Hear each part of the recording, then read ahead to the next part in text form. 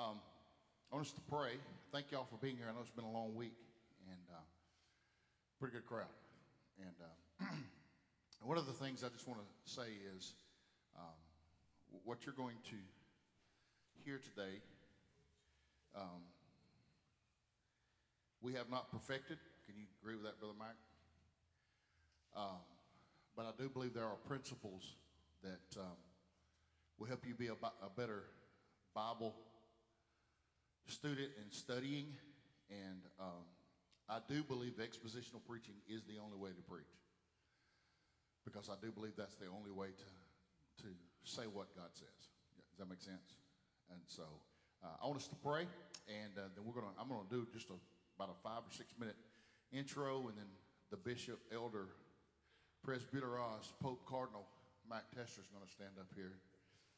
And then what we're going to do is we're going to give you guys some time to ask questions. Okay, it's not just going to be y'all scribbling a bunch of stuff down, and hopefully we'll have some time before 12, if you're going to be able to endure, is let you guys just pick a scripture and let's just walk through it, okay, and how to study. We're not here to tell you how to build a sermon, although that it will probably come out, but most importantly, just how to study, okay? So, with that being said, let's pray, and I'm going to ask Brother Kyle to pray for us, if you don't mind, bro.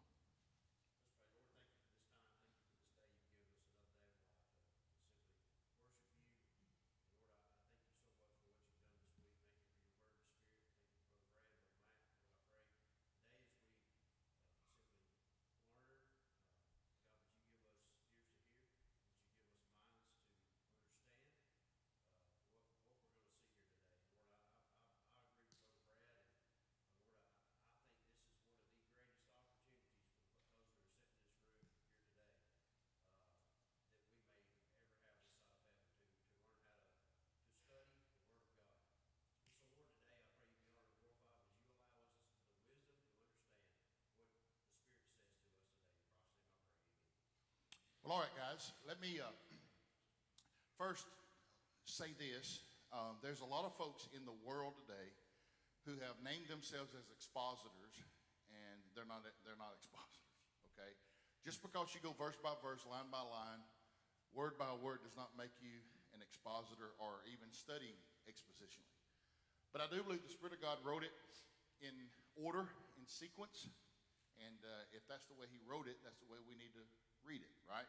You do not, if I was to write you a letter, you wouldn't pick up in the middle of the letter and start trying to figure out what I said at the beginning. What would you do? You start out at the beginning. As a matter of fact, if I wrote you a letter, on the outside of the envelope, what are you looking at? The address and who it's from, right? So that you kind of halfway know some common ground. Y'all got me? So with that being said, I want to give you 3 circles here that I do consistently. Brother Mack seen me do this, and many of you guys have seen it. But usually what happens is there's 3 circles that go in a verse, and here's what normally happens. We normally deal with what I call the implied truth. For example, most people, and I don't want you to throw some of your resources away, but one of the worst things that's happened in America is a Nave's Topical Bible. Because a Nave's Topical Bible. Because what that does is it takes a word, it's like a dictionary, and you flip open to the Nave's, and it gives you every verse that word's used.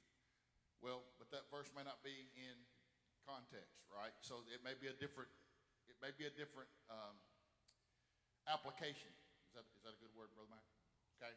Now don't throw them away. I have a Nave's Topical Bible, okay? But it will help you kind of get those words and cross-referencing. So there's an implied truth. For example, all right, you would look up a topic, maybe the love of God, all right? And so you'll look at those verses, and most folks would say that John 3:16 is about the love of God. Brother Mack, would you agree with that? Brother Mack said yes, but it's not. In other words, he agreed with most people would say that it's about the love of God. John 3:16 is really about judgment, okay? And so contextually, you got to understand that. Now, Society has told us that there's an implied truth because it says, "For God so loved the world that he gave his only begotten Son, that whosoever believes in him should not perish but have everlasting life." And so there's an implied truth because they took one word out and began to build a thought process out of that. Does that make sense? And so you're going to hear constantly, and I know y'all do, about context. The next thing is an essential truth. Is the love of God essential? The answer is yes. Right?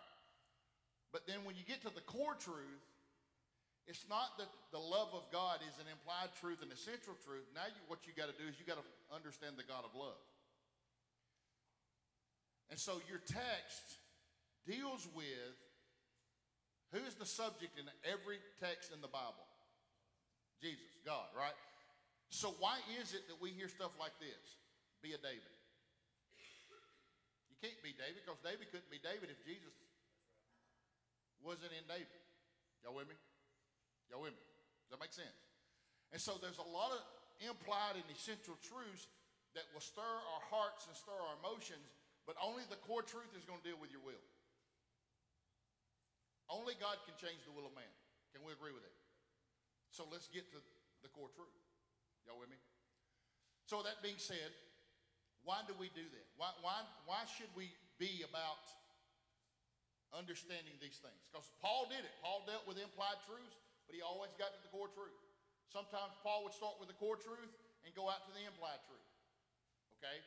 They're implied and essential is you need those things, but you've got to keep it tied to the God of love.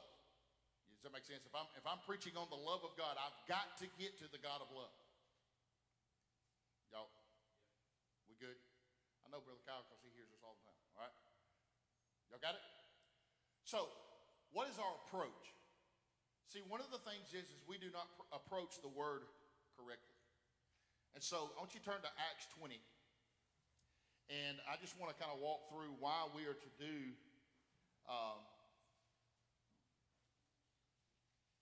why are we to not only teach and preach, but study contextually. Somebody read verse 20 of Acts 20, verse 20.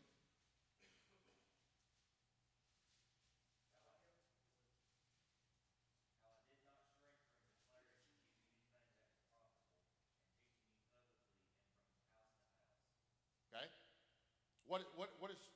What's going on there? What's being taught? Verse 20, what's verse 19 say?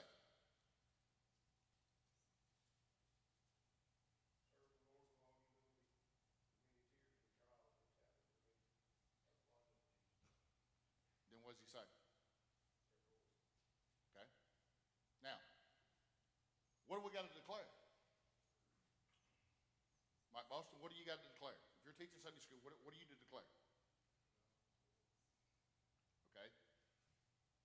So, we got to know what that is, right? So how we approach the Word of God is very important on how we study.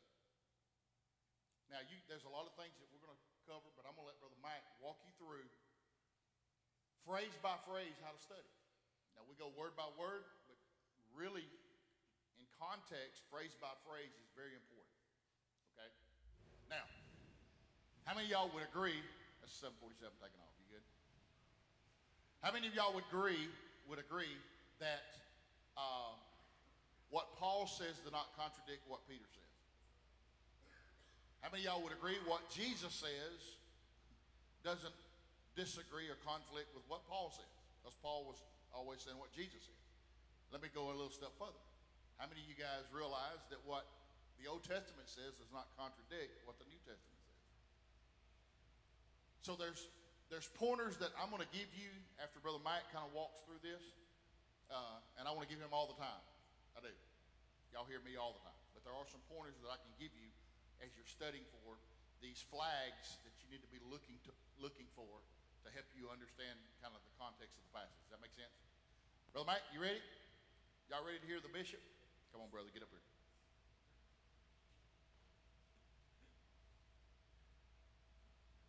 Well, it's just what I want to do this morning. I'm just going to take just a few minutes, but I want to, because I don't want to preach something. I just want to show you how I study. Because a lot of times, what helped me to learn is to learn how other people study. And so what I want to do is kind of walk you through a little passage to show you how I study. Now, I want to make a few statements first, okay? Just kind of to go off of what Brother Brad has already said. One of the misnomers about expository studying, and listen, there's expository teaching, expository preaching, and expository studying. And so if you don't know how to study expositorily, you're not going to be able to teach expositorily, and you're not going to be able to preach expositorily. So, so for every one of us in here, we're all to be Bereans. We're all to be studiers.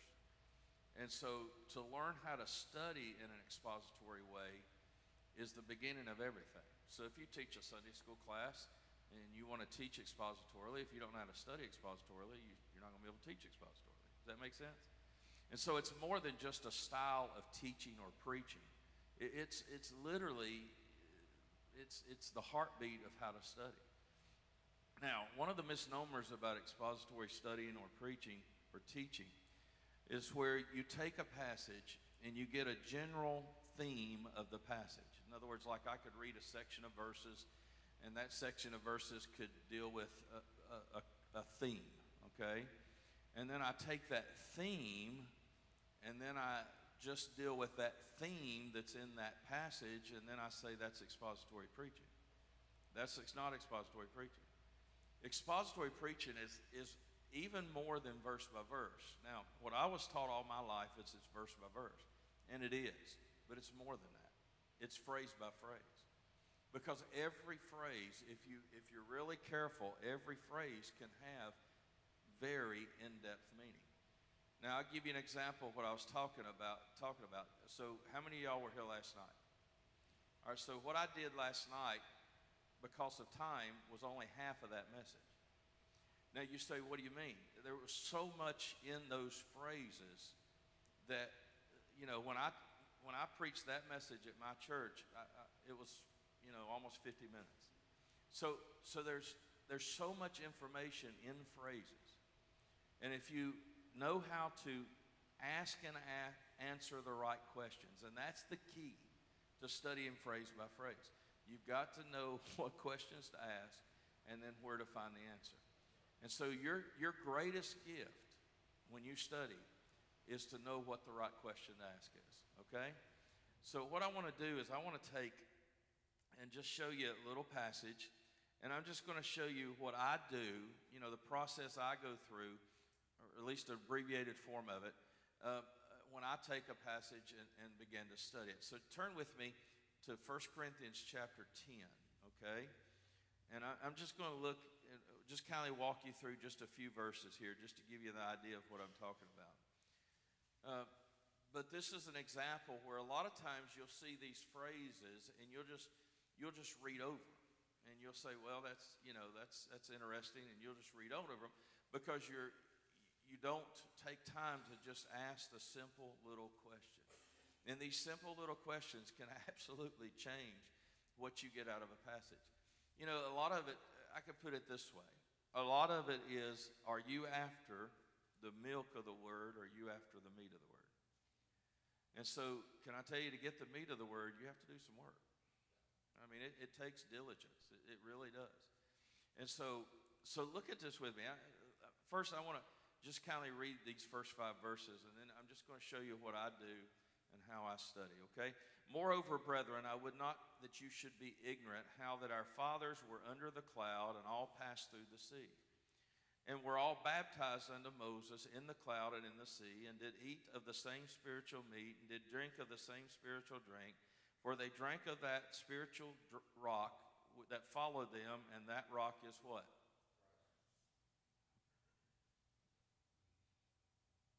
Y'all with me?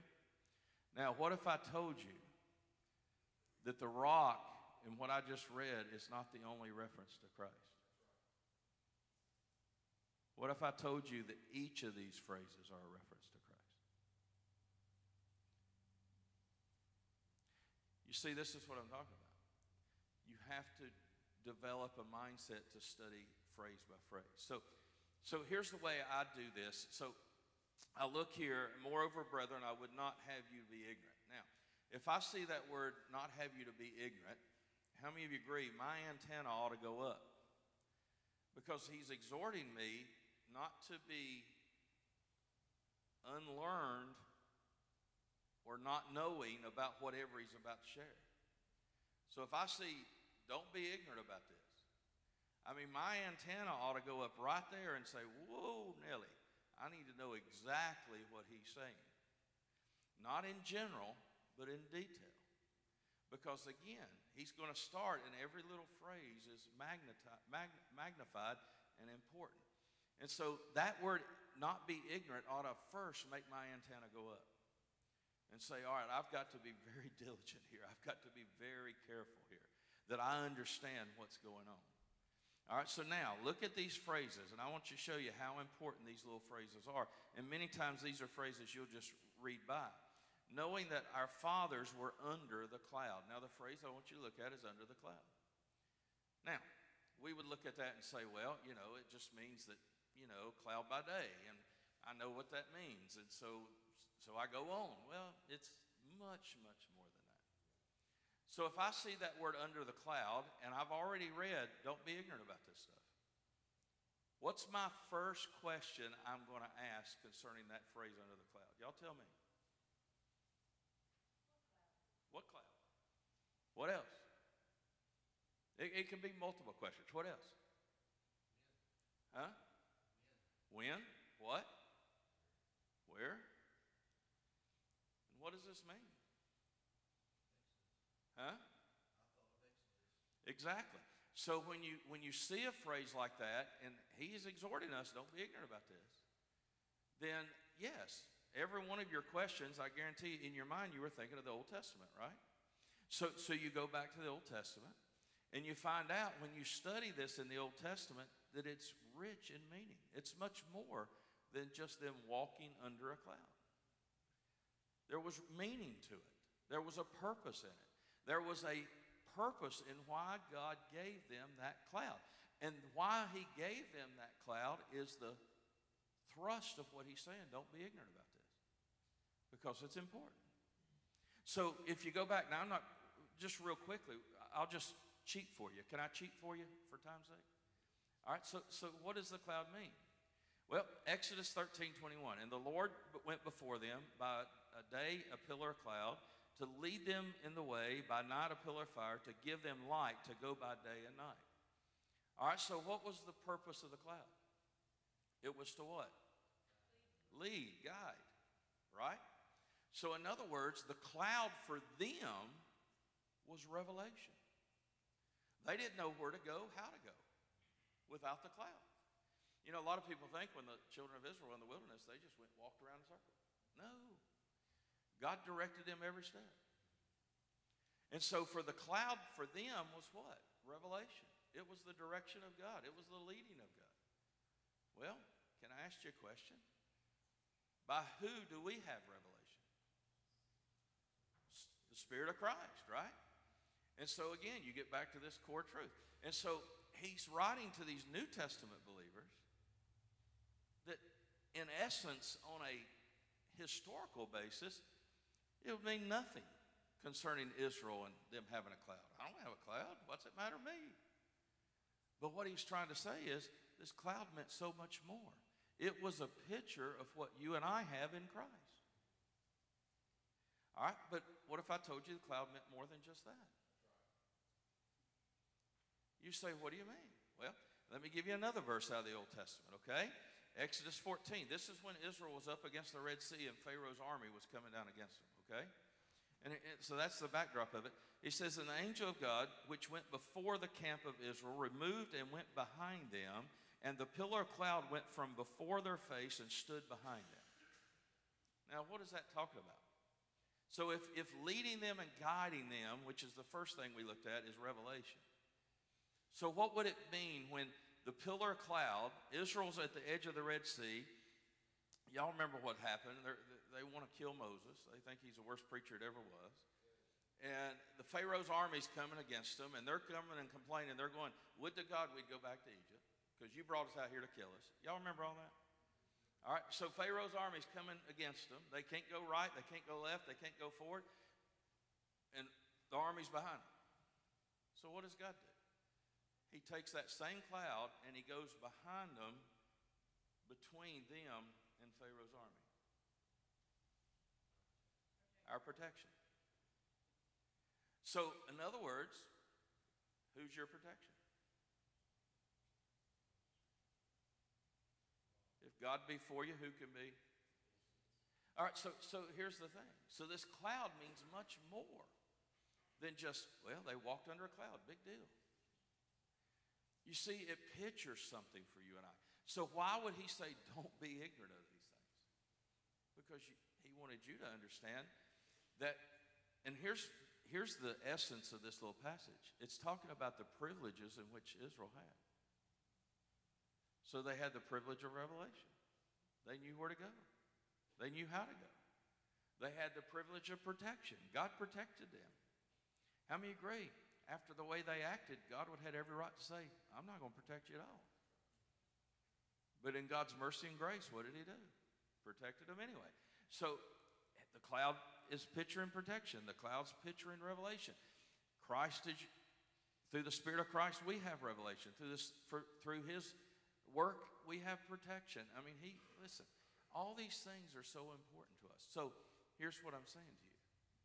The privileges that Israel had in a physical cloud, we have even more in the Christ. So how many agree we're privileged folks? Okay? How many agree Israel was privileged folks? Okay? Privileged by grace, yes, but we were privileged, right? All right, so now, go to the next phrase. And all passed through the sea. Now, what sea do you think he's talking about? There's your question. So if I read that, the first question I'm going to ask, what sea?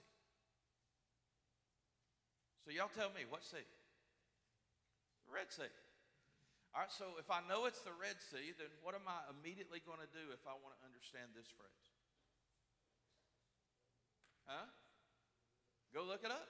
So I'm going to go back to the Old Testament. I'm going to go to the passage on the Red Sea. I'm going to read that passage. I'm going to study that passage. I'm going to find out what that passage says, what it meant. All right, so what happened in the Red Sea? All right, so it says they went through. So y'all remember the story. Real quickly, y'all remember the story. So they're up against the Red Sea. The Lord parts the waters. They go across on dry ground. God puts in the heart of Pharaoh to go after him. By the way, Pharaoh didn't choose that himself. God put it in his heart. Now, why did God put it in his heart? Because God was doing more than just protecting Israel. So God put it in his heart to go across after them. And y'all remember what happened? They got in the midst of the Red Sea, and the waters came back, and it destroyed Pharaoh and all his army. Now, you say, why is that important to me? Why shouldn't I be ignorant about that? Because here's the thing. What did it represent for Israel when God destroyed Pharaoh and his army? Huh? Full deliverance. His might, his power in deliverance, right? So when Israel got out of Egypt, when God delivered them out of Egyptian bondage, would you agree they were out of the bondage of the physical, but they were still spiritually bound? You say, why were they still spiritually bound? Well, you see it at the Red Sea. When they saw Pharaoh's army coming, what did they do? I mean, they began to shake. They began to get mad at Moses. You know, you brought us out here to kill us. I mean, what in the world are you doing? Would to God we'd go back to Egypt? I mean, they were not delivered yet. They were delivered physically, but they wasn't delivered spiritually. They wasn't delivered mentally. They were still in bondage mentally and spiritually. And so how many agree? God didn't deliver you partially. So what did he have to do? Well, he had to remove what still bound them. So the first phrase, under the cloud, speaks of revelation and protection. Going through the sea speaks of what? Separation. Separation from what? What binds you? Because now Israel's on the other side. They look back, and the one thing they feared more than God, they see now drowning in the Red Sea. How many agree now they had nothing to be bound by? So when it says God set them free, he set them free indeed. So how many of you agree that if I wouldn't have went and looked that up, I would have just went through the sea and say, well, God just helped them to go through the sea, and I wouldn't have understood what it meant. So can I ask you another question? Were they privileged to have revelation? Were they privileged to have protection? Were they privileged to have separation from what bound them? So how many agree they're privileged people? Oh, by the way, didn't Jesus do the same thing for you? This is how I go about this. Okay? Now, I'll show you a couple more, and I'm going to turn it back over to Brad. Because there's another phrase that's really, you think, well, this makes no sense. And they were all baptized unto Moses in the cloud and in the sea. Huh? It's a great statement.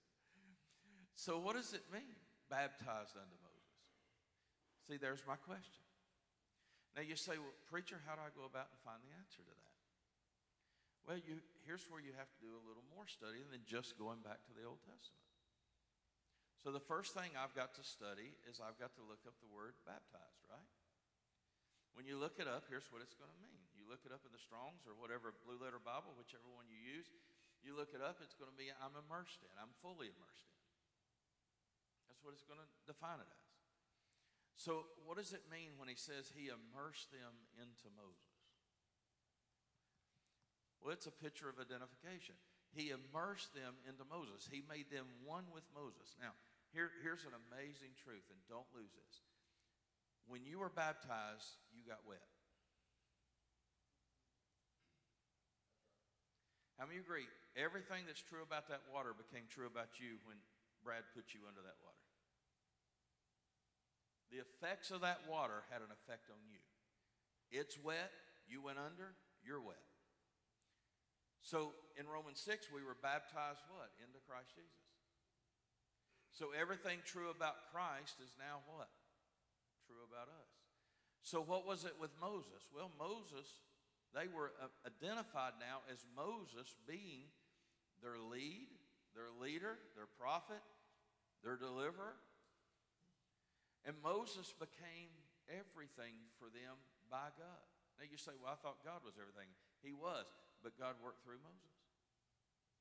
Well, the same's true with you and I in Christ. And so we were immersed in the person of the Lord Jesus. Now, then you get to verse 3 and 4, and you find it gets even more. He said they did all eat of the same spiritual meat. They did all drink of the same spiritual drink, for they drank of that spiritual rock that followed them, and that rock was what? Christ. All right, now, so the first thing I'm going to ask myself when I come to those phrases is I'm going to say, all right, what spiritual meat? What spiritual drink?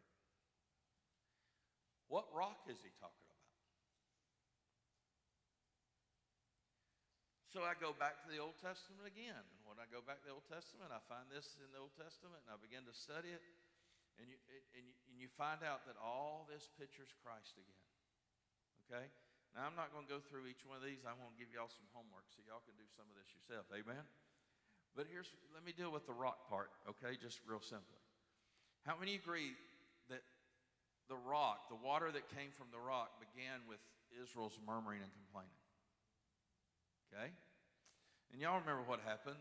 You know, they were thirsty, and Moses went to God and said, God, what do you want me to do? I mean, they're thirsty, and I don't know what to do. I mean, help me out here. And the Lord said, well, go find this rock. And he said, now when you come to the rock, he said, this is what I want you to do. I want you to take your staff, and I want you to what? So when he struck the rock, what happened? Water came out. So the provision that God had for Israel came out through the striking of the rock. Who's it say the rock is? How many agree? He had to be struck on the cross. And then the provision of his life came out. Now, Israel had a tradition, okay? And this is what their tradition, this is what they believed from a historical backdrop. They believed that that rock, that physical rock, followed them everywhere they went. That's what they taught. Matter of fact, that's what they still teach today. That they believed that God took that physical rock and it followed them everywhere they went. If you read the rabbinical writings, that's what it's going to tell you.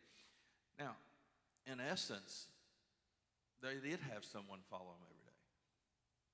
But it wasn't a physical rock.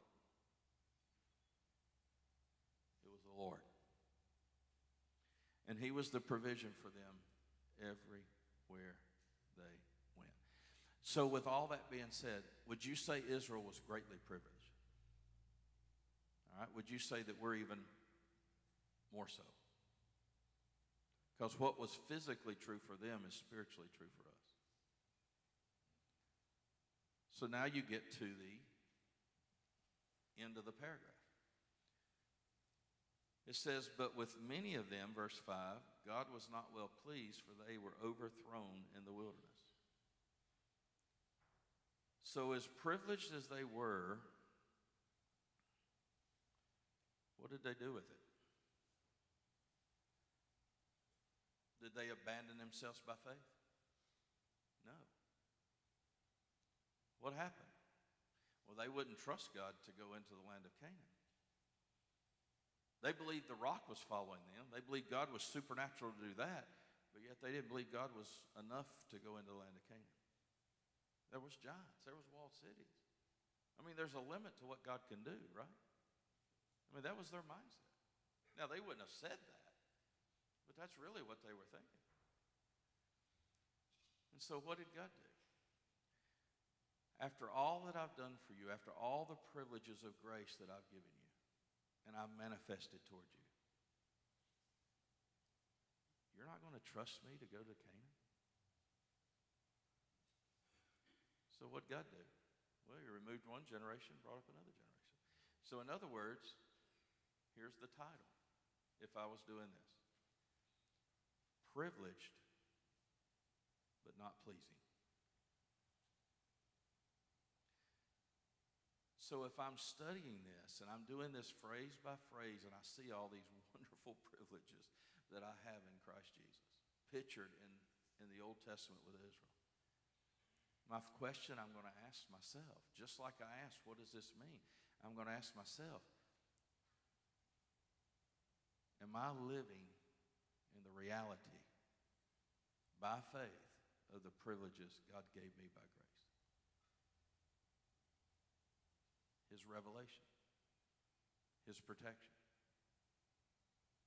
his separation, his provision. That's how I study.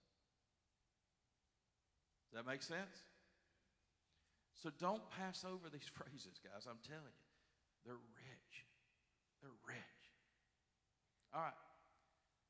That's all I got, dude, for right now. All right, guys.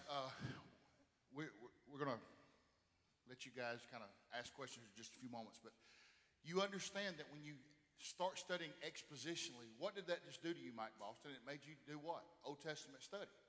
And most people in today's church didn't know what the Old Testament says. And what happens is we teach kids about the crossing of the Red Sea of Exodus 14:14. It's just a story, and they just read it and they move on, and they don't have a clue of what he just did. So what do you do when Jesus says, as in the days of Lot, as it was in the days of Noah? You got to go back and look at it. Okay? Can I make one point real quick? Not to preach what Brother Mack said. Go to Exodus 14 right quick on the Red Sea thing. Somebody read verse 30 and 31. Because could we not say that those that were baptized into Moses, can we not now go to someone who is going to be baptized? We got, 10 or 12 that's going to be baptized next time we have baptism. And can we not say that baptism is an identification? Can we not go and say, okay, Matthew 3, Joel, that why did Jesus say, permit it to be so that righteousness may be fulfilled? And John the Baptist goes, no, you ought to be baptizing me. I don't need to be baptizing you. And Jesus goes, no, I need to be baptized by you. Why? Because he identified with what John had just said the day before when he said, behold, the Lamb of God that takes away the sins of the world. And Jesus says, John, if these people are really going to believe that I am the Lamb that's slain before the foundation of the world, you baptize me, I'm going to identify with the message that you've preached. So when you get into 1 Corinthians and I'm of Paul or I'm of Apollos or I'm of Cephas, and then somebody gets spiritual and goes, well, I'm of Christ. What are they saying? They're identifying through baptism. So now what am I doing? Doctrinally, I'm going to begin to deal with what baptism really is. Is that true?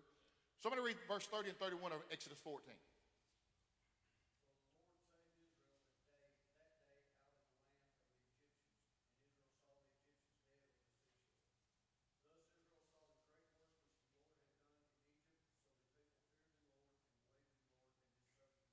All right, so we can say that verse 31 is a summary, but verse 30 is important because here's what happened. God not only saved them, but he showed them. Did they not, Brother Mack? What did they see? They saw bodies washing up on the bank. And so now there is a security and a certainty. I mean, it's one thing for me to go, hey, Butch, did you hear that all of Pharaoh's army got drowned yesterday?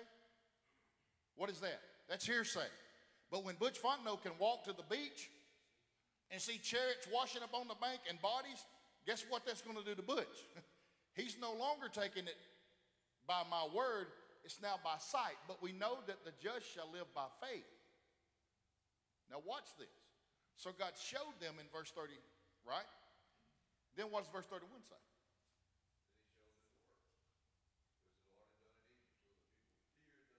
So here's what happened. They were fearing Pharaoh and his army until God showed them, and now they fear the Lord. Y'all see the application?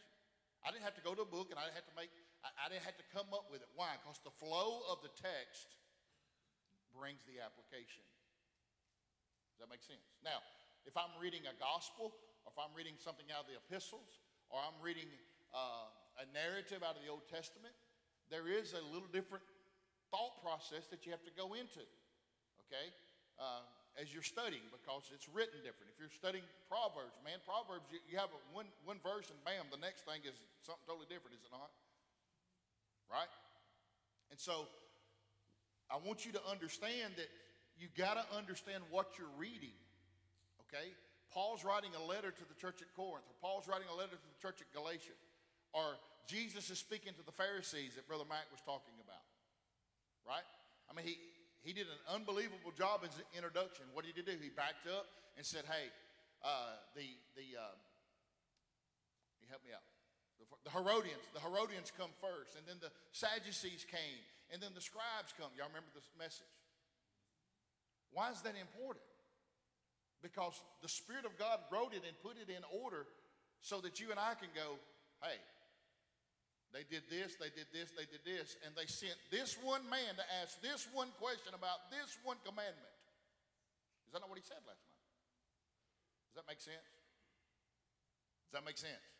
Now, you've heard me say this, and I'm not here to give you an English lesson, but you need to look at prepositions. You got to look at verbs. You need to look at all the stuff that's listed in that sentence, in that paragraph. Okay, you got to know what the whole book's about. You got to know what the whole Bible's about. You go, Brother Brad, I don't know what the whole Bible is. We don't either. But here's what I do know. That when I'm studying the book of Numbers in staff meeting, y'all want me to give another illustration? When we were studying y'all help me out, dude that touched the ark and it killed him? Ugly. Not Dan Ugly, but when he touched the ark, y'all remember the oxen, they had it on the thing and it stumbled and he touched it? You go, well, he was trying to stabilize it. You know what the problem is? If you really study all the way back, what happened is David let them carry it like the Philistines was carrying it.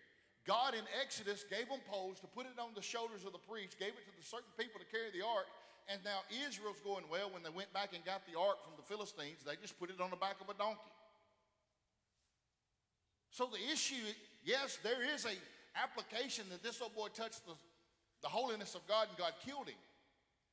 But you trace it all the way back, and David has not given the reverence to the ark.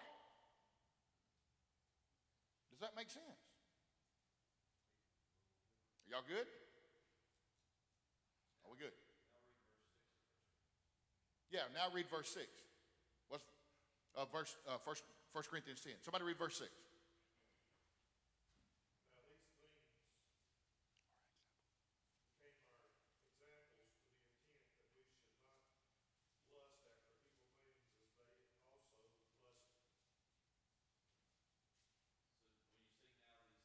Now these things, you got to look at what these things are. Now there's the application. Y'all got that? And it's right there. Okay? So let me give you another one. Can we give you another one? And then we'll take a break. Everybody good? We'll go like 10 minutes and then y'all have a bathroom break. Y'all good? Take your Bible and let's just turn to anything of an epistle of Paul. I'll let you pick it. Which is Galatians, Ephesians, Philippians, and Colossians, Romans, 1st, 2nd Corinthians, 1st, 2nd Thessalonians, 1st, 2nd Timothy, Titus, Philemon. Y'all pick it. Give me one. Romans 10, 1 through 4. No, just Romans. I'm on a book. You'll just do Romans? You want to do Romans? Yes. All right, go to Romans chapter 1.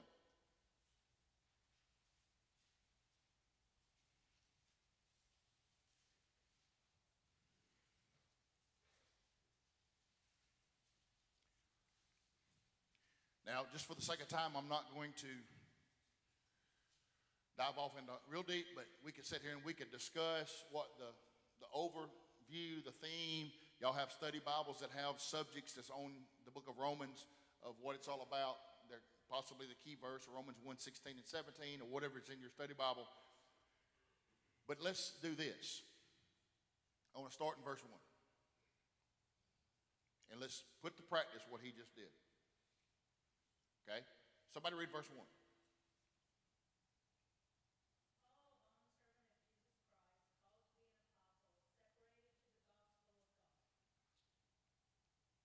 Okay?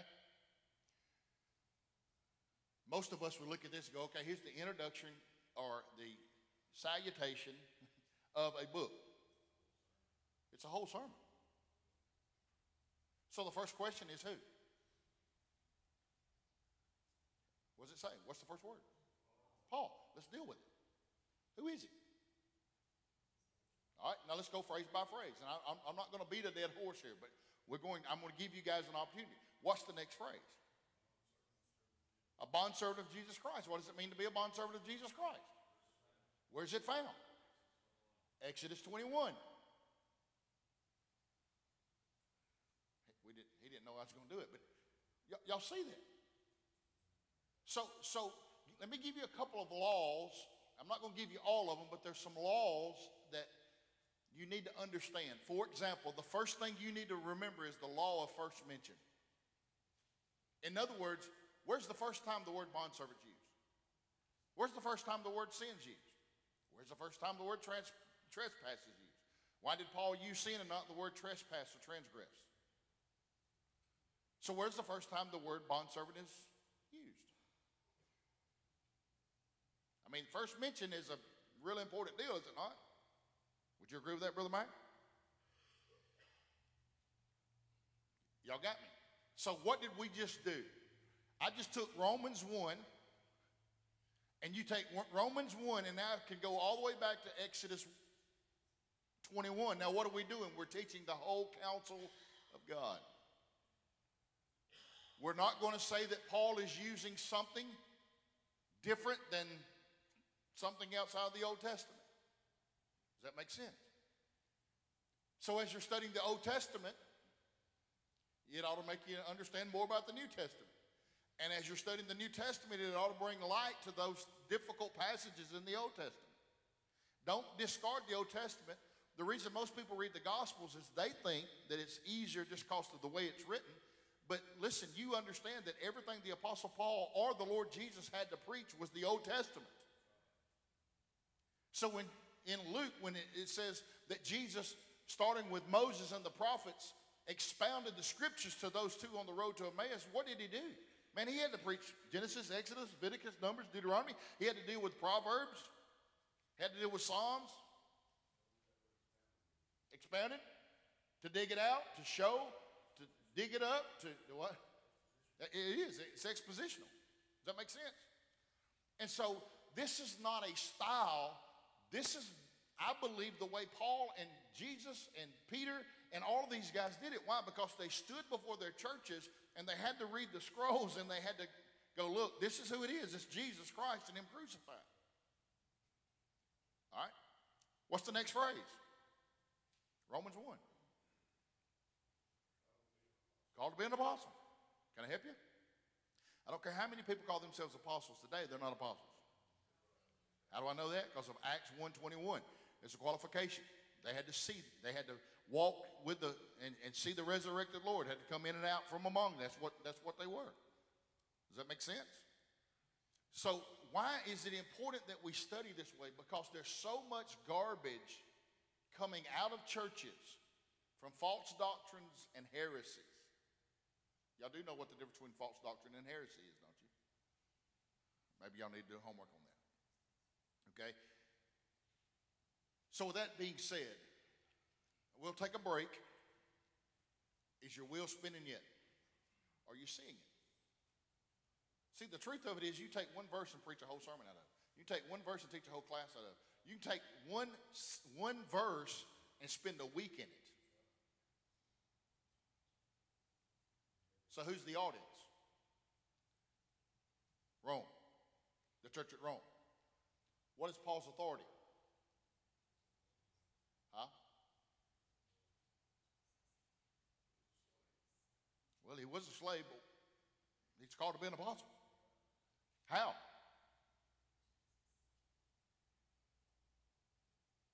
Let's talk about it. How? What's the next phrase? To what? To the gospel. So, to is a preposition, is it not? Separated is a verb. What is he separated to? So what is he separated from? So why was Paul always saying, you turn to God from, idols to serve? To, from, to. Prepositions. Now, Joel, you said it. Paul was an idol. He was an idolater being religious. What was his idol?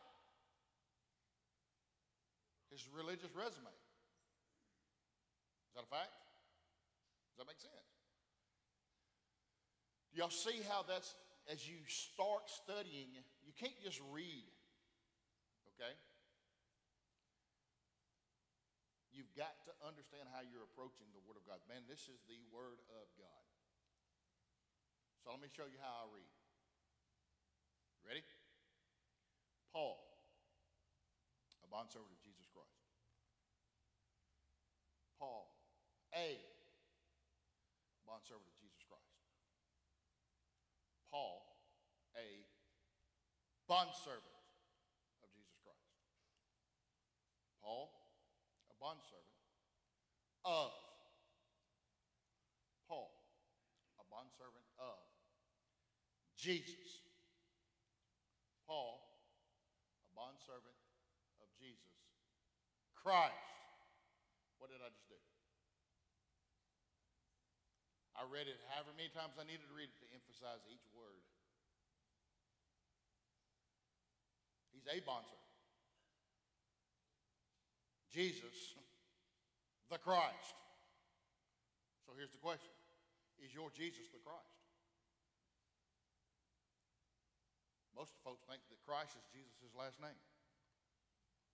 Because when they hit the hand with a hammer, that's what they say, right? Absolutely. He's all about bondservant. Come on.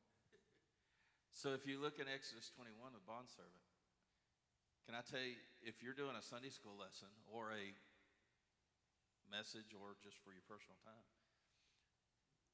you literally can spend an hour on just that word bondservant. Because when you turn to Exodus 21, here's the way it reads. After 6 years, this was the law of God. After 6 years, if someone serves out of duty, you're to let them go free, them and their family. But if that servant comes back to the master and says, "But master, I do not want to go free. I love you, and I want to serve you forever." So now what's changed? 6 years it was out of duty. He didn't have a choice. Now, how's this service? Out of love, out of delight. So then they bore a hole in his ear. And everywhere that bondservant goes, they don't look at him and say, "Hey, there goes John." No, that boring a hole in his ear marks him as belonging to that master. But remember, it's out of delight. So when he walks down the street, they go, "Hey, there's Brad's bondservant." He's always identified with his master. So Paul says, "I'm a bondservant, not because I have to, but his love constrained me, captured me. And I'm always identified with him." Stephen offered you to say this. He said the reason that Paul was a bondservant is because his master would take him out of bondage. You're going to be bound to one of two things. Same thing here. Either you're going to be bound to the Egyptians, or you're going to be bound to the Lord, right? Does that make sense? I've got about 100 things I could share with you, but I'm going to let you guys take a break. Here's what we're going to do. You need to go pee? You know we're loaded? Already? Brother, we've only been in here 40 minutes. So, what we're going to do when we get back, I want you guys to pick a passage, and Mack and I'll just tag team. Is that good, Mack? Can we do that? Because we really haven't even discussed what we're going to do. But let you guys pick any passage, and we'll walk through it together. Y'all got me? Is that good? All right, take about a 5-minute break. Miss Susie? The law of first mention. First mention, not dimension. First mention. When is it first mentioned? When is it brought? Okay?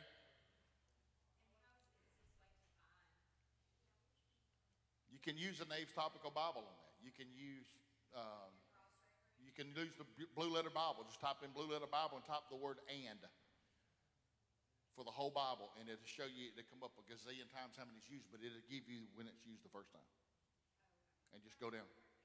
Yeah, whatever you're looking for, whatever your word you're looking for, do the whole Bible, and when you punch it, it'll come up where it's going to be used the first time. Does that make sense? No, there's a lot. Yeah, it lists it in order.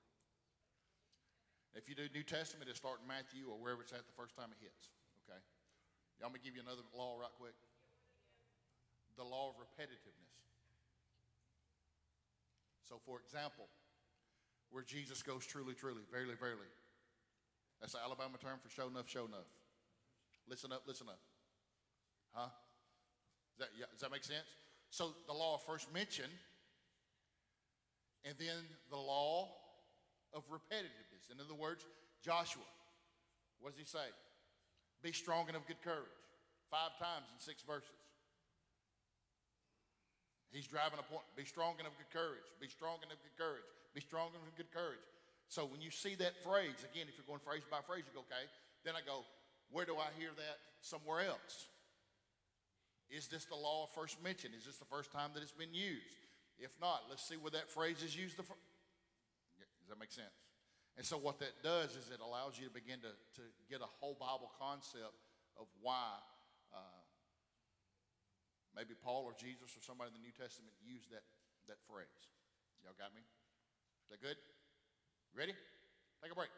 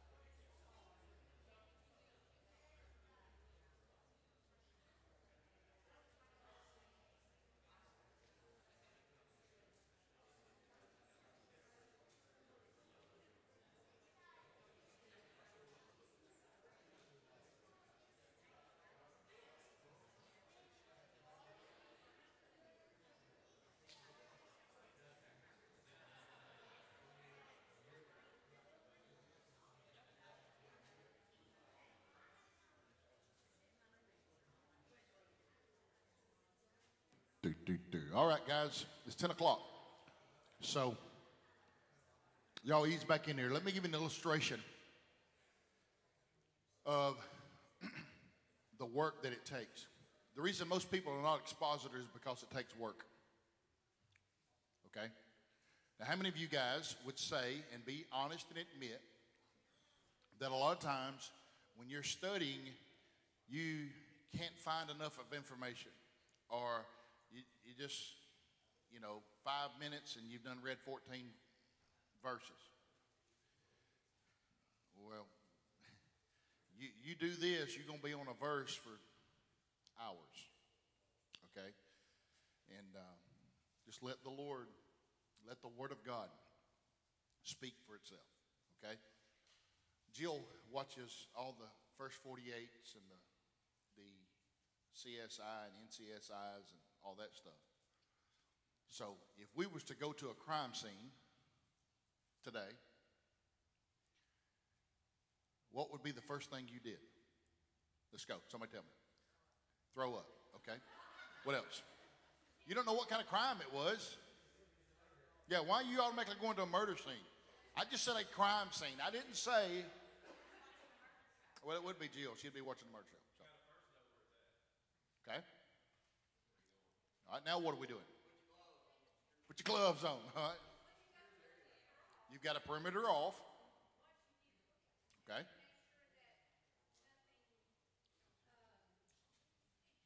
Gets contaminated. Okay, what else? You got to document. So guys, when you're studying, one of the greatest things you can have is a pen and a piece of paper and just start writing stuff down. What do you not want to do? Miss something.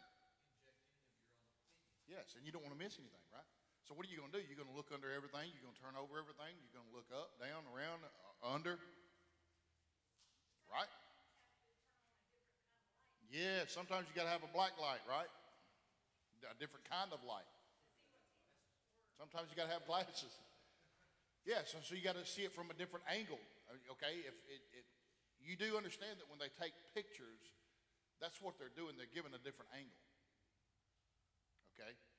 In other words, they stand here and take a picture, and then they go here and stand and take a picture, but they're looking at the same thing. It's the same thing we're talking about doing here.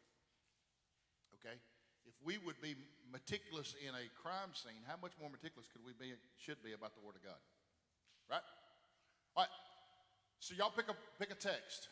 If you don't have one, me and Brother Mack have just talked about one, we'll give you one. Y'all want me to give you one? Good. Brother Mack's going to come in to go to 1 Corinthians 13.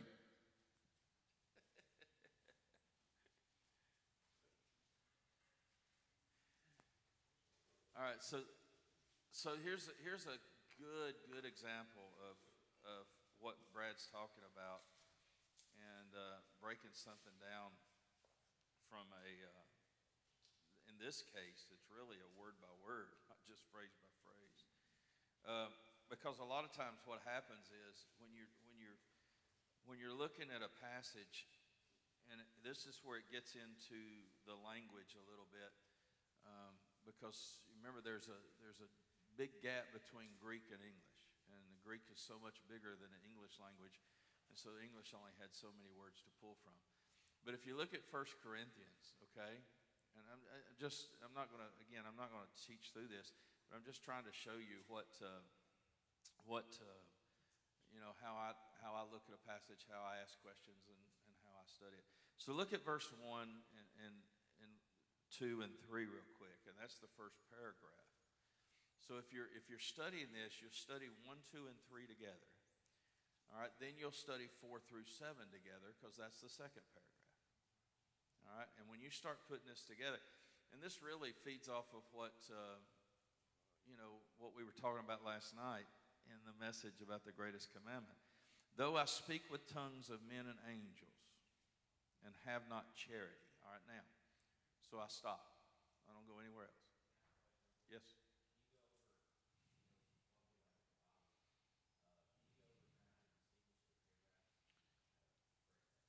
Yes. So if you look at verse 1, what's the first word of verse 2? Huh? What's the first word of verse 3? So how many agree verse 2 and 3 goes with verse 1? All right. Then verse 4, charity suffereth long. All right, now, so the principle of the subject matter has not changed, but the direction of what he is saying concerning that subject matter has changed. Because in verse 1, 2, and 3, he's talking about the importance of charity. Okay, how it's to be preeminent. But verse 4 through 7, he's talking about the definition of charity, what it looks like. Okay? And so that's how you differentiate. Okay? So if I'm studying this, verse 1, 2, 3, then verse 4 through 7, and then beginning in verse 8, in verse 8 through 13, you can do as one, but you can also break it up to verse 8 through 11, and then 12 and 13. But, and so some of this is just depending on how much you want to bite off. All right, so how does he know that? Because I know I've sat where you guys are sitting, and there's people explaining things to me, and I'm going, how did they get that? Okay, so verse 2 and 3 showed you and. Okay, all right, so go down to verse 4 through 7. What is that? What do you see there? He said it's about. He's describing it, but there's a particular word that you need to see in there. What is a law of repetitiveness? Love and is. Okay? What does verse 8 say? Never. Is it repeated?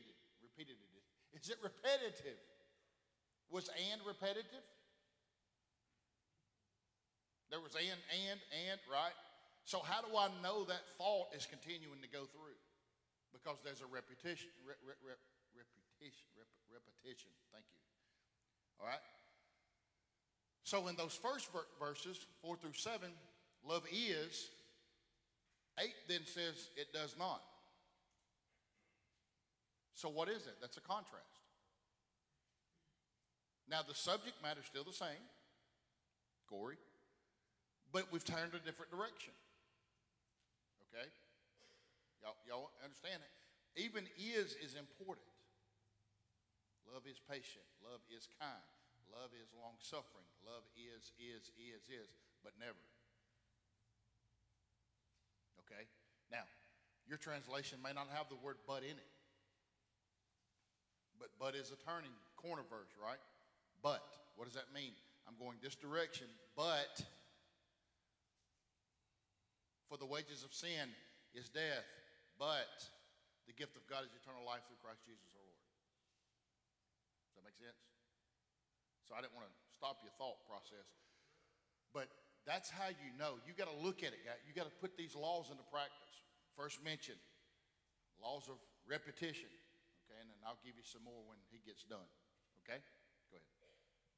All right, so you look at verse 1, okay? He says, though I speak. In other words, he's speaking from a hypothetical standpoint. Though I speak with the tongues of men and angels. Now, I'm going to stop right there and have not charity. So here's the first thing I'm going to do. How many of your Bibles just have love instead of charity? Okay, well, that's what it means. So now, my first question is, what kind of love? Because in the Greek, there's 4 versions of love. Only 3 are used in the New Testament. There's phileo, which means a brotherly love, a friendship love. There's eros, which is only used once.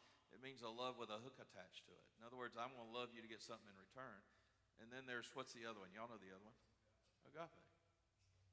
All right, so how many agree? First thing I got to find out is which love this is. Well, if you look it up, it's agape. So then my second question is, what is agape? I mean, you see how you're doing this? I mean, it's just not, you just don't take these things for granted. And so I say, all right, what is agape? Well, it's God's love. Well, what's God's love? All right, it's unconditional love. Okay, what's unconditional love mean? So you keep asking these questions. So in other words, it's a love that's not determined on the basis of anything else. That's what unconditional love means.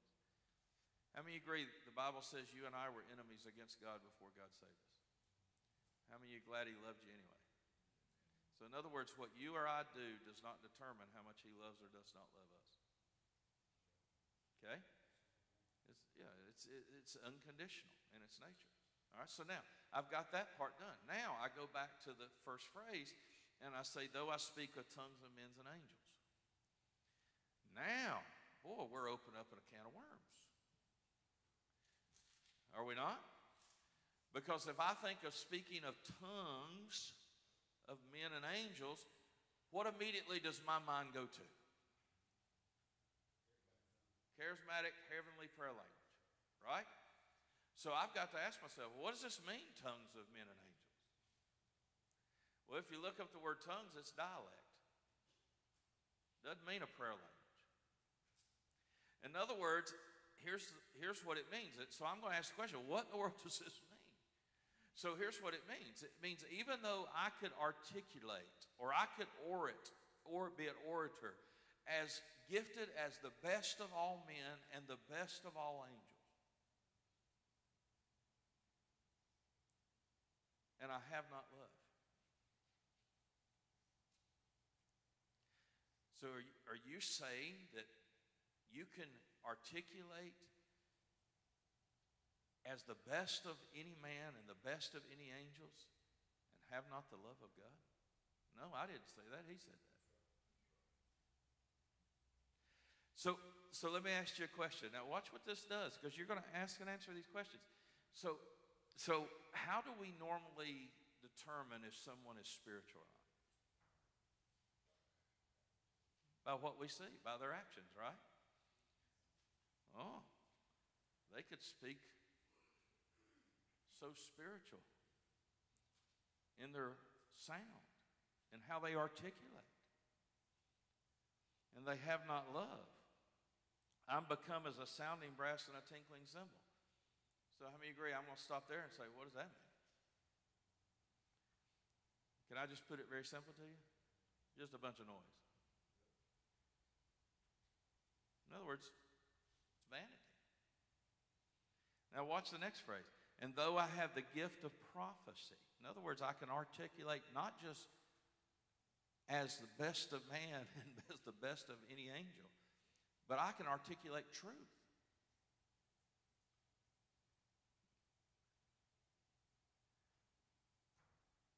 And understand all the mysteries. In other words, here's what this means. So again, I'm going to ask and answer questions. So what does it mean, understand all the mysteries? In other words, I can articulate truth in such a way that I've got all of this figured out. Now remember, he's talking in a hypothetical here. So is that possible first? No. So why is he using a language that's impossible? Because he's trying to get a point across. Don't matter how much of the Bible you know. And it don't matter how much you can articulate. It don't matter how good you can articulate. He says, if I understand all the mysteries, in other words, I understand everything the Word of God says, and all knowledge, in other words, I can apply it to everything. And though I have all faith, in other words, I walk in faith so completely that I don't even know what unbelief is. I have all faith. I have the fullness of all faith. Well, positionally, by the way, you already do. But he's not talking about that. He's talking about, I practice perfect faith. Anybody done that in here? Okay, I didn't think so. I haven't either. Nobody has. It's impossible. But what he's saying is, though that were possible, that I could remove mountains and have not charity, I am what? I'm what? Nothing.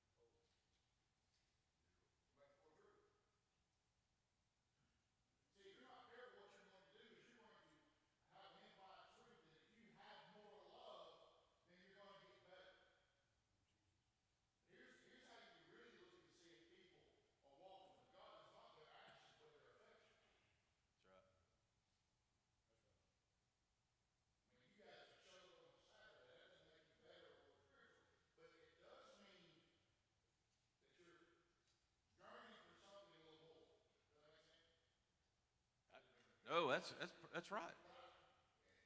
Again, it's not a rabbit hole you're going down. You got to keep asking those questions, guys. So if Paul says, I'm nothing, and when I stand up here and go, guys, you're nothing without Christ, people get mad.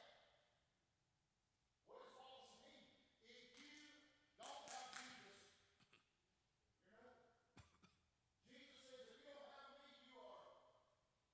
But when the preacher stands up there and goes, hey guys, without Christ, you're nothing. Who do you think you are? I am something. That makes sense? Go ahead.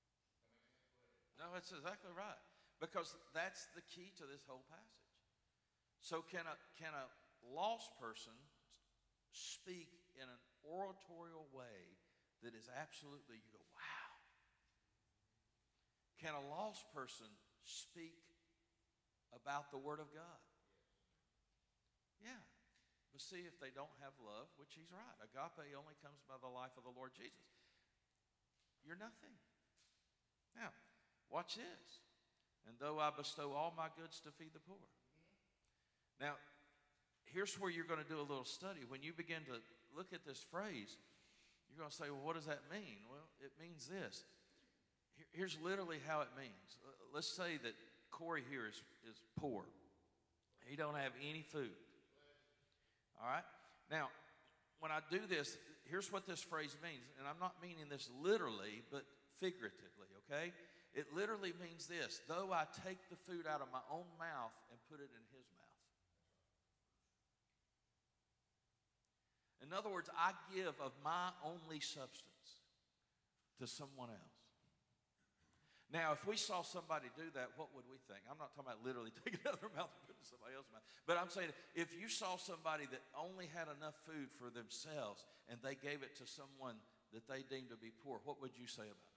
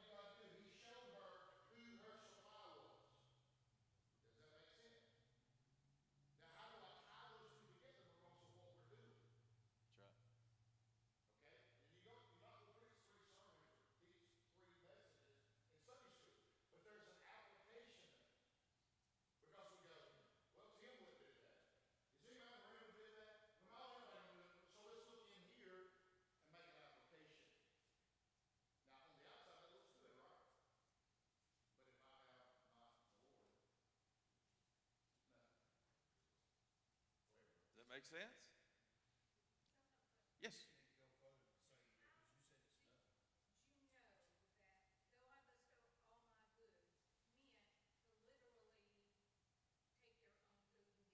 Yeah, it's that's a great question. Well, number one, you have to three things.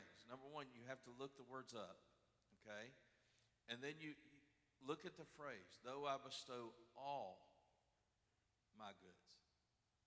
So what does all mean? All that I have. Does that make sense? And so when you put those things together, it begins to formulate for you. Look up the words. You know, what does bestow mean? What is, you know, in the phrase, and then you put the two together and you come up with the interpretation.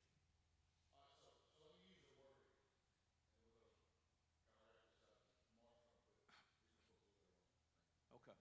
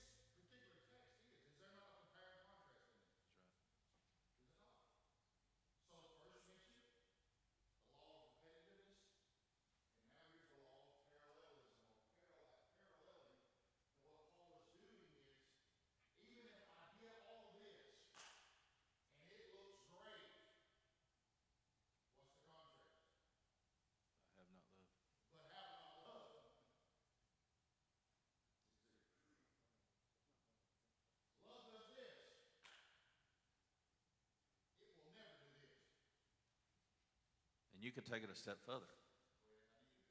Religion can do this, but only Christ can do this. Go another step. Flesh can do this. Yes. Only the life of Christ can do this. That's right. That's why I preach Christ. That's right. Does that make sense? Does that make sense? And so as you define those things, you also need to look at, don't get so zeroed in that you miss the whole thing that Paul is doing, or the text is doing. There is a comparison here, there's a contrast here. And sometimes Paul will contrast it and not compare, but in your study you need to compare it. Okay? You need to, because we're going to look under the kitchen table, we're going to look under the couches, right? We're investigating this thing. Remember? We're going to turn the light on. There's some things that may not need that. Y'all get that? What's the three? I've given you so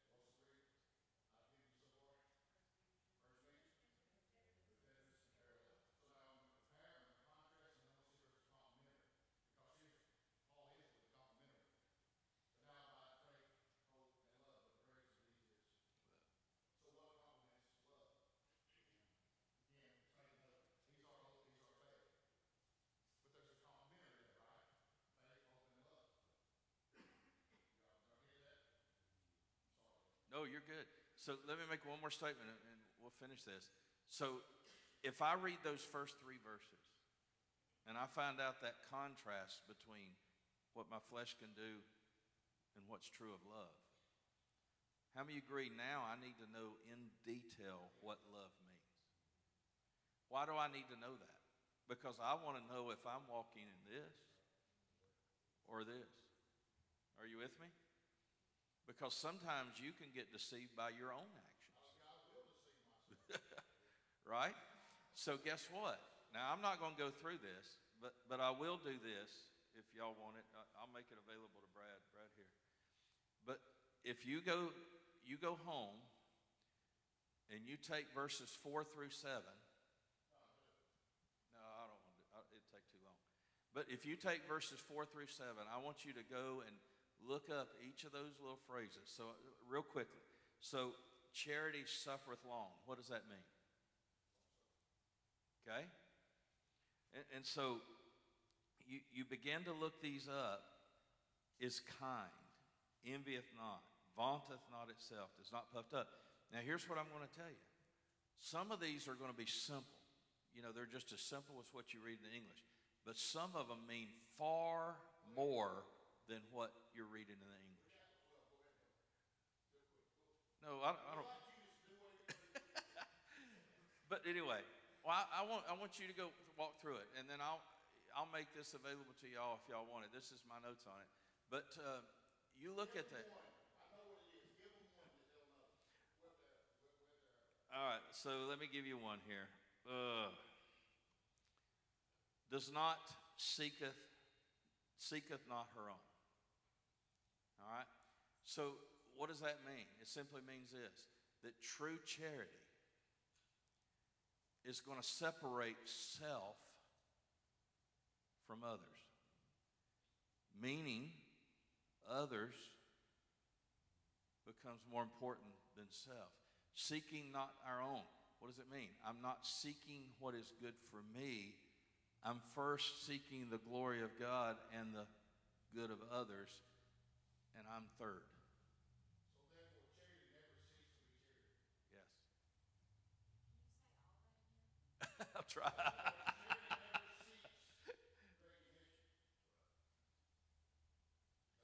Yes, I mean that's exactly right. And so when you do that, you're putting self aside. You're dying to self. So doctrinally, let's deal with it. What is the gospel of awareness?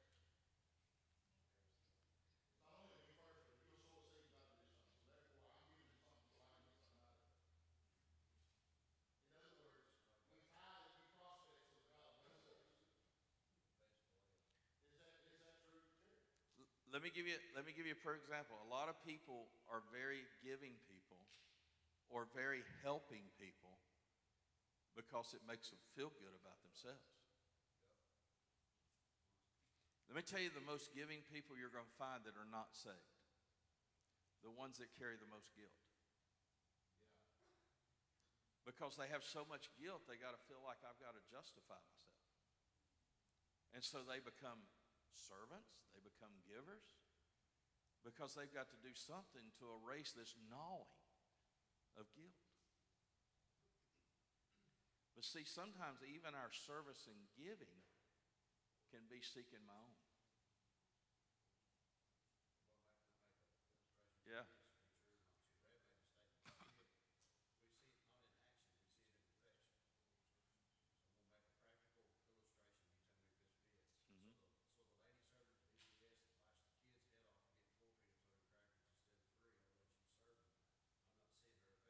Exactly.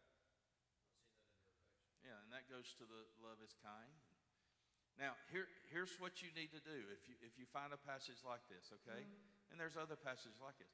So if I'm doing this in my personal Bible study, here's what I'm going to do, okay? And I'm just going to show you this, and then I'll turn this over to Brad. Charity suffereth long. I stop. I say, what does that mean?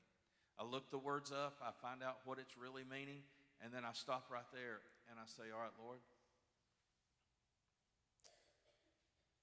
is your love so manifested in me that it's long suffering? That I can be long suffering towards others, or am I quick to be offended towards others? Because that's what it means, suffering long. And you stop right there. And you wait till the Spirit of God let you see what you need to see. And then if He shows you that this is not real in your life, you stop and you go, Lord, I confess this before you. See, this right here, verse 4 through 7 is one of the greatest tests you'll ever take in your life. Now, you may go through it and you say, well, I don't even have the love of God. Well, that's a good thing, too, if you're willing to see it. Right? So, I mean, you know, guys, listen, this is the way you study. You take these phrases, you break them down. I'm telling you, this is rich. 4 through 7 is rich. It's the most convicting passage I've ever come across. Well, not ever, but one of the most.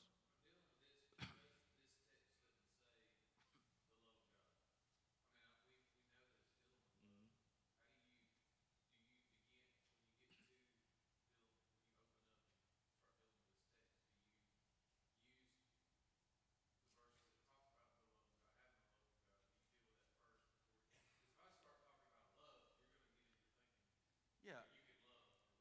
Yeah, I mean, you're gonna at least in the introduction, you're gonna paint the picture of what is charity, or if you've got love, what love is this? So it's agape. Well, agape can only be God's love. So then you can, yeah, you define it, and you may use a verse like, "The love of God was shed and are brought by the Holy Ghost." So if you're saved today, this can be reality in your life.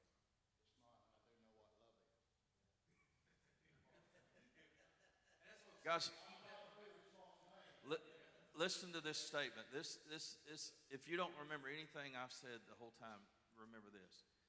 The greatest damage that's done when it comes to teaching truth to your kids, to your grandkids, in the Sunday school class or in the pulpit, the greatest damage done is not most of the time what is said, even though there's a lot of damage done by what is said.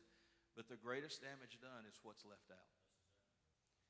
So I'm going to give you one example, and then I'm going to turn this over to Brad. The word believe. Okay? So I quote the passage, "Whosoever believe upon the Lord Jesus Christ shall be saved." Is that a passage in the Bible? Okay? So I just say, all right, guys, listen. If you want to be saved today, the Bible says, "Whosoever believe in the name of the Lord Jesus Christ shall be saved." And I stop there. I don't do anything else.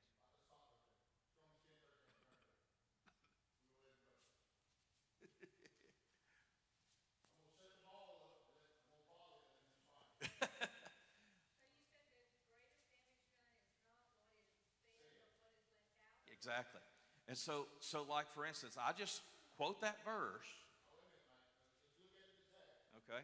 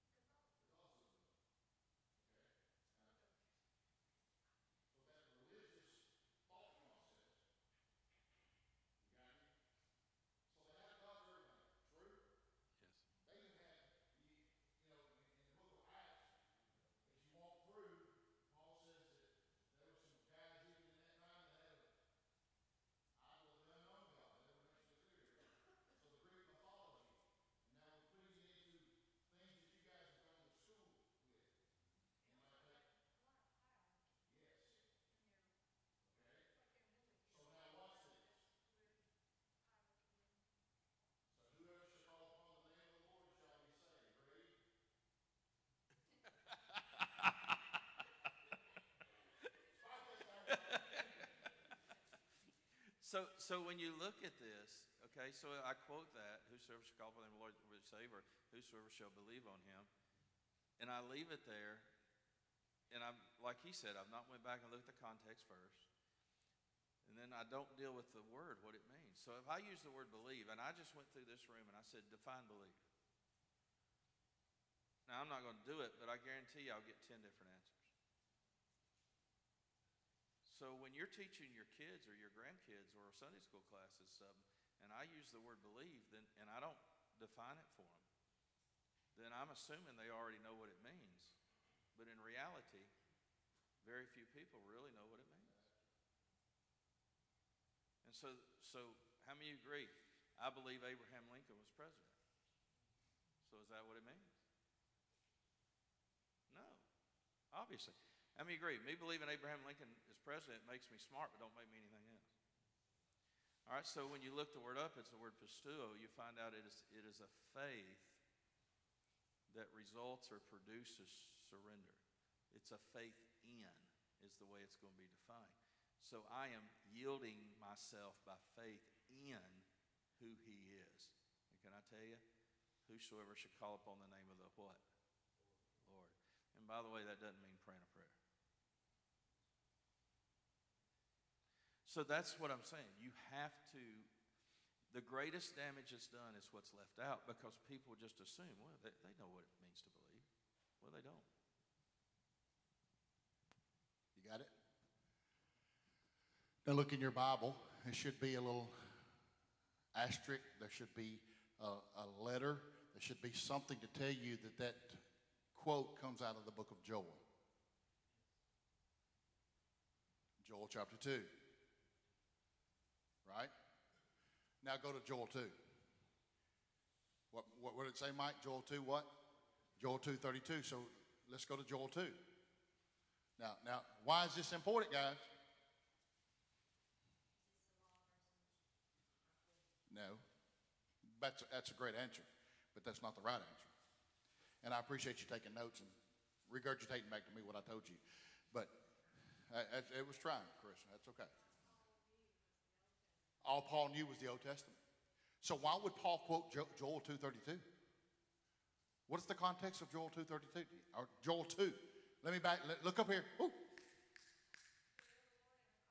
It's the day of the Lord and what? Okay, it's a call to repentance.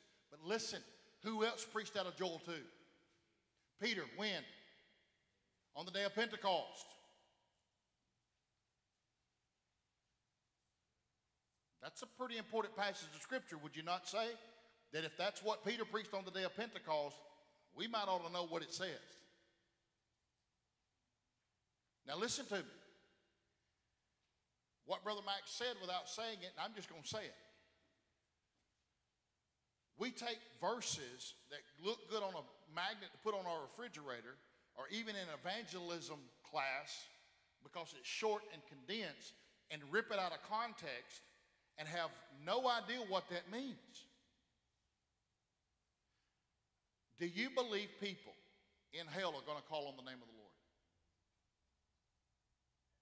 They will. Luke says they will.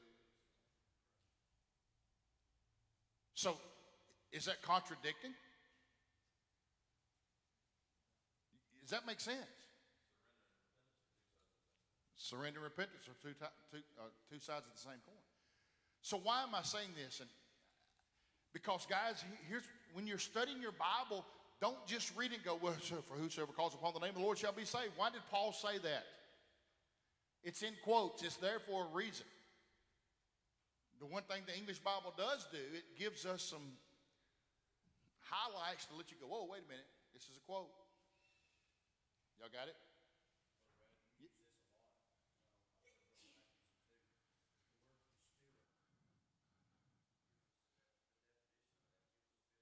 Right.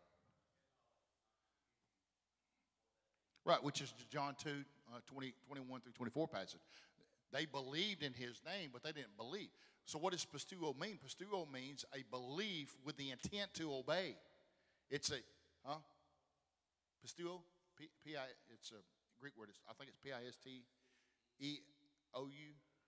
Yeah. So One of the things that you guys have got to understand is in American English, how were you taught to read?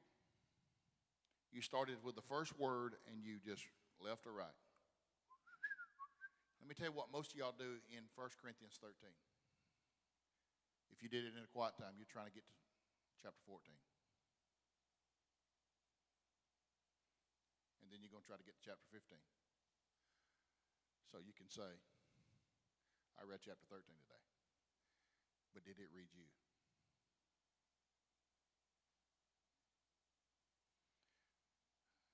As he just walked through it, it read you. It read your meter. Didn't it, Kyle James? Didn't it, Judd? You say, so why is this important? I don't have to set you down. I will. I can give you some tools in your toolbox how to do a quiet time. But if you let it read you, because if you're not careful, what you're going to do is you're going to get excited about studying because God's going to begin to open up things for you, and then you're going to start studying for everybody else. Right, Brother Mack? I'm going to start studying for my Sunday school lessons so I can tell Corey he's entitled, by the way. You know what I'm saying? And if I'm not careful, I'm going to get a lesson or a sermon or something for him and not even see myself in it. Amen?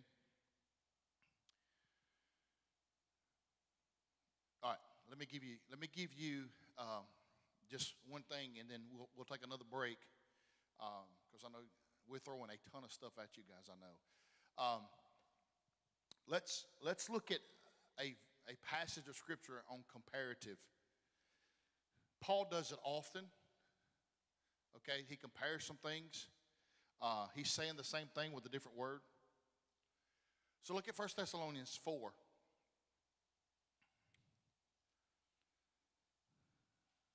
This great passage, funeral passage, right, for a believer. Starting in verse 13. What's the first word of verse 13? All right, because Brother Mike kind of covered this a while ago in 1 Corinthians, right? But what does that word tell you immediately? Go back and look, but it's also, the word but means what? It's a contrast. Or we're comparing, right? In other words, it's this over here. Say it. But there's the other side of it, right? Remember, it's a corner verse. For the wages of sin is death, but the gift of God is eternal life, right? But what's the next word? I don't want you to be, 1 Corinthians 10 a while ago, we don't want you to be unaware. I don't want you to be ignorant. Y'all got it? So verse 13 through 18, what is Paul dealing with? Let me give it to you. Ready? Paul's dealing with the coming of Christ for his church. Can we agree on that? For the dead in Christ is going to rise, right? The trumpet of God. Y'all with me? Now go to 2 Thessalonians chapter 1. Did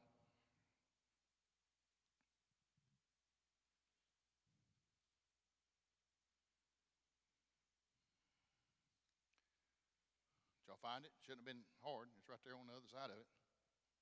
Somebody read verse 7 and 8, chapter 1.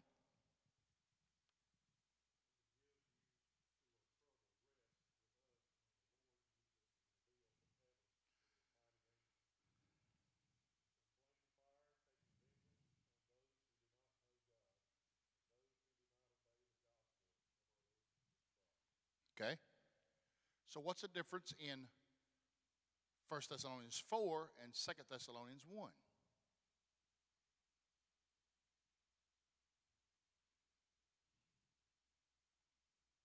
What is Paul dealing with in 1 Thessalonians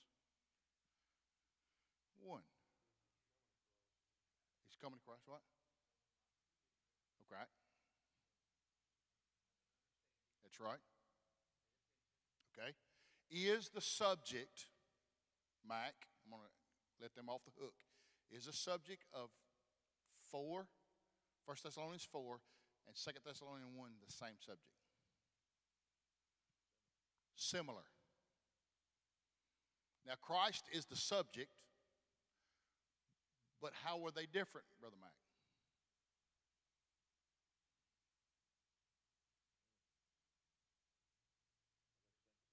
Huh? Well, let me put it to you this way. There's one coming for his church, there's one coming with his church. Okay? Y'all understand what I'm saying there? I don't want you to get all wigged out about this. But now doctrinally, what are we dealing with? We're dealing with eschatology. Okay? One's dealing with the rapture. Amen. And one's dealing with the return. Does that make sense? Did I communicate that well enough? Would you agree with that? Okay.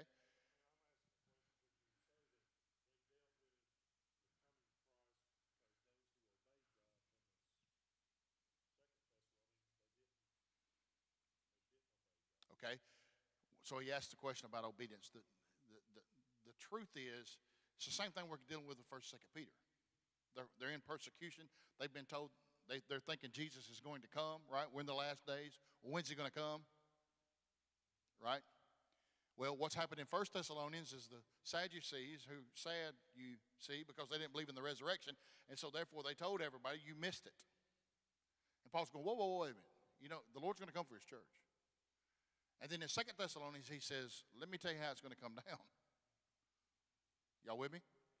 And so now you're dealing doctrinally, and why is that important? Because there's a lot of Sunday school literature, there's a lot of books and devotional books that take these verses, rip them completely out of context, or some of them that have a different persuasion of eschatology. Is that an easy way to say it? Is going to start telling you this is what it says. For example, the Watchtower Society, the Jehovah's Witnesses, most of their stuff is based upon the book of Revelation. You know why? Do you know why? Because they know that evangelical Christians in America very rarely read the book of Revelation. You know why? Because you can't start in chapter 1 and read through, and it's chronological. And so it cuts across the way we have been taught how to read. Would you agree with that? Now, here's what we're going to do. We're going to take a break, about a 5-minute break. Some of you guys are easing down. And then I'm going to let Brother Mack, again, help you guys. Mark's got it up here for Blue Letter Bible, kind of walk you through a couple things. I want to cover a couple of things as well on it. And then if you guys want to stay, we'll stay. But I'm going to let you guys get out of here because I know it's been a long week. Y'all good? Is that good? We were going to deal with Psalm 63, but we're going to deal with 1 Corinthians 13, okay? Y'all got it? You got to know what you're reading, because you don't read a comic book like you read an encyclopedia. You don't use a reference book like you would read a biography. Y'all got it? Take a break. Take about 5 minutes, and we'll come right back in here, okay?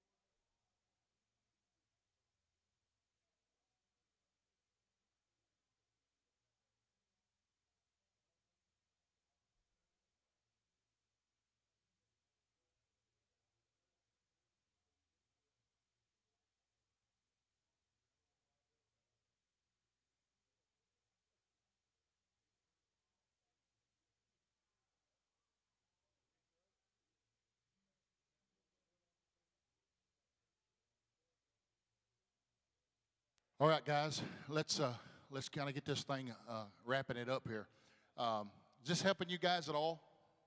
Now listen to me. I know you're not going to get it all today. We got to keep going over this. Y'all understand? Now you've got your notes, and you're going to have the law of first mention. You're going to have the law of parallel mention. You're going to have the law of full mention. You're going to have the law of repetitive mention, and you're going to have all these laws, and then you're going to forget it when you're studying. Okay? So you're going to have to. I've talked to 4 or 5 of you guys that we may have to do this once a quarter. Just kind of get together and kind of walk through this, okay? Okay, so with that being said, Brother Mack's going to kind of walk you through Blue Letter Bible. If you don't have your Blue Letter Bible out, download it on your phone. It's one of the greatest resources that's free, that can do a lot of this study for you. In other words, it brings it together for you.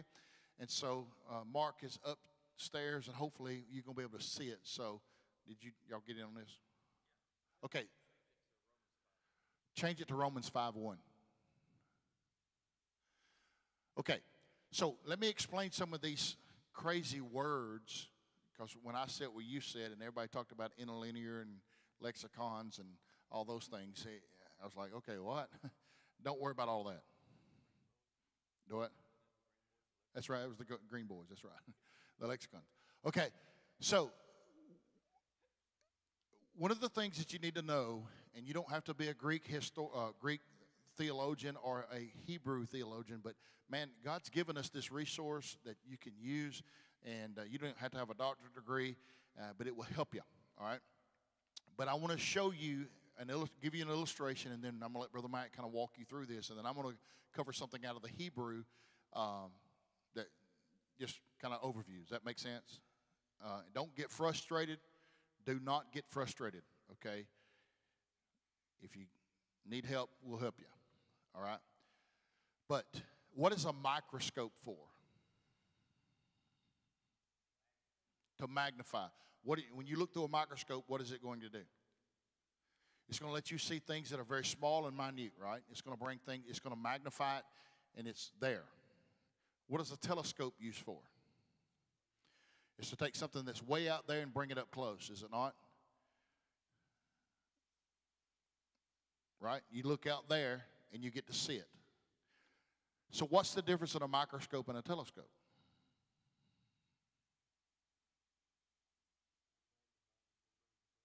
Okay, one magnifies it, one brings it closer, but both of them you got to look through it, right? Now watch this. That's all expositional preaching is. That's all expositional studying is you got to look microscopically, and then you got to look telescopically. You got to look microscopically, word by word, phrase by phrase. But then you also got to look telescopically throughout the whole Bible, the whole counsel of God, so that it can take something out of Exodus 20 and bring it all the way up. Y'all got me? So if you stand at the cross and you use the telescope and you look all the way back, what's the first part of Genesis 1:1? In the beginning. Where's that phrase repeated again? John 1:1. So John uses a telescope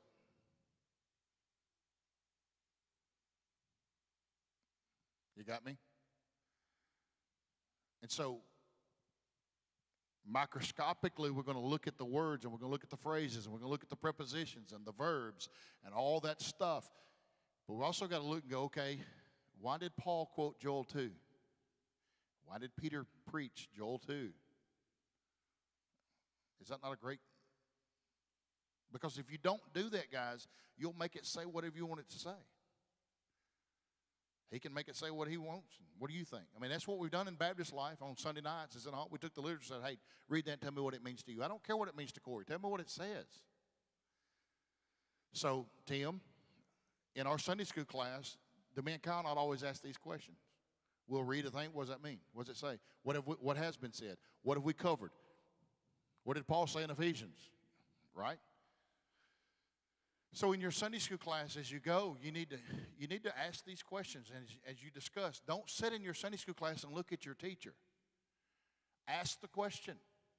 When he reads the text or she reads the text, ask the question. What does that mean?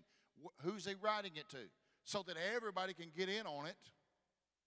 Y'all got me? Is that good? So Brother Matt's going to use what, Romans 5:1, brother? You're going to deal with justification?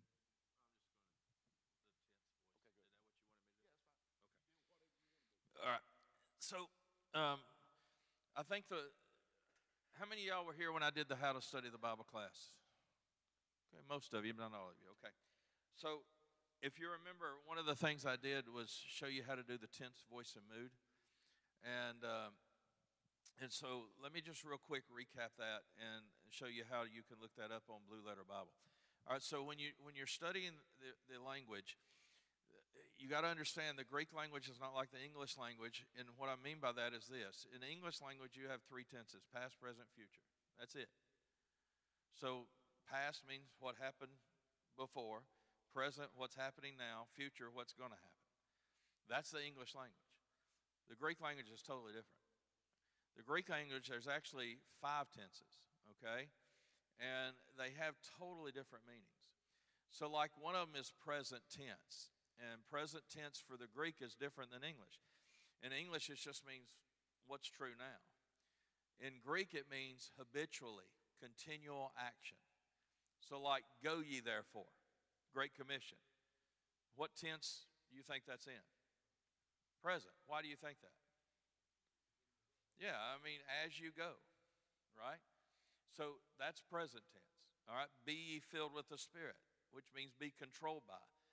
So guess what? Present tense. So how often should the Spirit of God, you allow the Spirit of God to control your life? All the time, habitually, all right?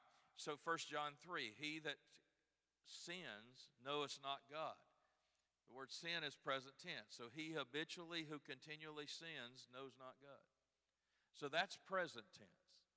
Now, aorist tense is another tense in the Greek, and it means this: a one-time event never to be repeated. Okay? So it can be phrased this way, a snapshot event. Now, the best way I can illustrate it is this. If I stood right here with a camera and I shot you folks in this center section right here, I can never reproduce that exact shot. You say, why? Well, some of you are going to be blinking different. Some of you are going to have different facial expressions, so forth and so on. There's no way to perfectly reproduce that shot. That's what aorist tense means. It's a one-time event never to be repeated. Now, let me show you how important aorist tense is. Okay? So I want to have him go back to the main thing so I can show him how to get all the way there to where you are, if you don't mind, the home screen.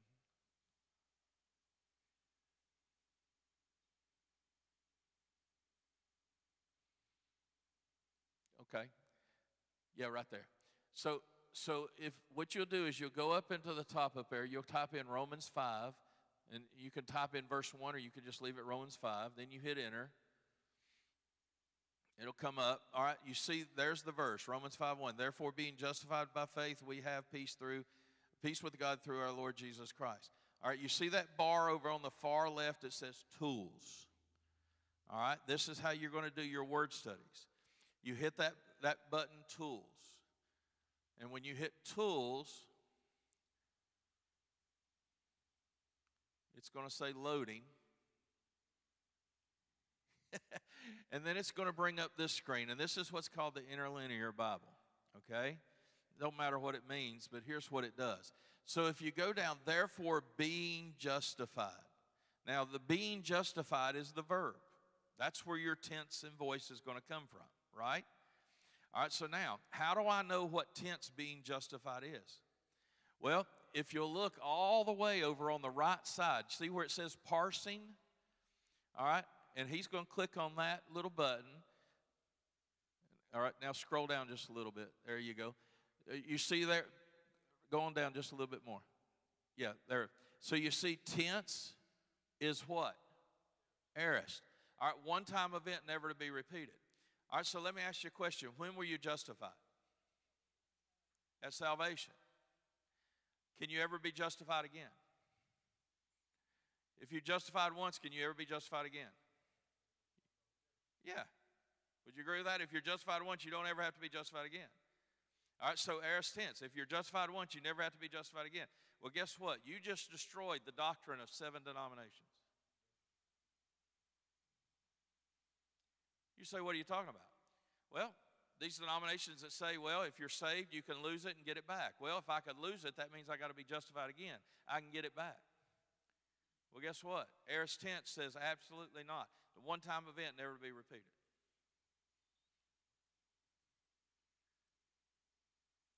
I was teaching a seminary class to preachers, and one of the guys in the class was a pastor of the largest Assembly of God church in our county. And he called me up after the class the next morning, and he said, listen, I need to take you to lunch. And I said, okay. And when he signed up for the classes, I told him when he signed up, I said, now listen, I said, the doctrine that we're going to teach is not going to be the doctrine you believe in a lot of areas. He said, I'm fine with that. And I said, okay, I just want you to understand that before you sign up. So he takes, the first class he takes is my class on Romans. And I'm going, oh no, this ain't going to be good. And so I taught him very first day of class, tense, voice, and mood. Gave him sheets to define it all. And so we got to Romans 5, and I did what I'm doing with you, and I said, all right, let's look at Romans 5. Therefore, being justified by faith, justified, aorist tense, one-time event, never to be repeated. Therefore, if you've been justified, you can never be justified again because you don't ever need to be justified again. Therefore, you can't lose it and get it back because if you lose it and get it back, then you have to be justified again, but you can't be justified again because it's aorist. So anyway, he calls me the next morning and said, I need to take you to lunch. So I'm sitting there at lunch with him at a restaurant, and he says, I need to talk to you about what you taught last night. And my unbelief, I stuck my hand up and I said, now, Brent, listen, I told you before you sign up for these classes, there's going to be some doctrine that you don't agree with. He said, no, you got me all wrong. I said, what is it? He said, I can't get around that. What do I do? And I said, well, you're not obligated to a denomination. You're not obligated to this school, and you're certainly not obligated to me, but you're obligated to the Word of God. Does that make sense? You say one simple tense can unravel a whole doctrine? Yes. So can I ask you a question? Is it important to look it up? All right, now, so that's a tense. So you have present tense. Now, we're going to leave that up because I'm going to show you the voice out of this same verse. But you have present tense, you have aorist tense, one-time event never to be repeated. Then you have what's called perfect tense. Perfect tense is an event that happened in the past, but the effects of that event are ongoing today. Does that make sense? All right. And then there's imperfect tense, which means an event that happened in the past, that the effects happened in the past. And then you have future tense, which is simple. All right, now, so that's the tense. But the voice is who does the action. All right, so look at the same one. Therefore, being justified. There's the verb. So it's tense, aorist. What's the voice? Passive. Now, what's passive mean? All right? There's three voices. There's active, which means the subject of the verb does the action. So, go ye therefore. Who is the subject of the verb? Who is it to? If you want to raise your hand, you can raise your hand. I'll raise my hand. All right? So is God going to go for me? No. I have to go. That's active. Right? But notice this. Therefore, being justified by faith is passive. What does passive mean? It means someone operated on my behalf to cause it to be reality. In other words, it wasn't what I did, it's what somebody else did. All right, so can I ask you a question? If you're saved today, who saved you? Could you save yourself? So if you're saved today and you're justified, then who justified you? He did. So if you're saved, whose fault is it? I said, if you're saved, whose fault is it? It's his. He's the only one who can do it, right? That's passive. Now watch what you've just done. You've just eliminated another doctrine. Because here's what a lot of people teach. If you want to be saved, this is what you've got to do. Repeat this prayer after me. See, if that was the basis of salvation, it'd be active, not passive. Because that means there's something I'd have to do. Or it would be middle, which middle voice means this. It's active. In other words, there's a responsibility on my behalf. And it takes passive and active and puts them together. In other words, God does a work on me or in me, but I still have to respond or act according to what God's done in me. So, in other words, if me praying a prayer is the basis of which I come to know the Lord, then it'd have to be middle voice. In other words, God has to do a work, yes, but I have to do something in response to that work, which is pray a prayer. Well, I got news for you. I'm going to respond by faith, but even that faith, He passively gave me. Does that make sense? So, I mean, this stuff is so important. All right, y'all want me to unravel an old Baptist lie by doing this? Y'all like when we do Baptist lies? That's what I call them. My folks say, yeah. All right, turn with me real quick. I'm going to do this one really quick. Ephesians chapter 6. Okay? Ephesians 6, and he's going to bring this up on blue letter.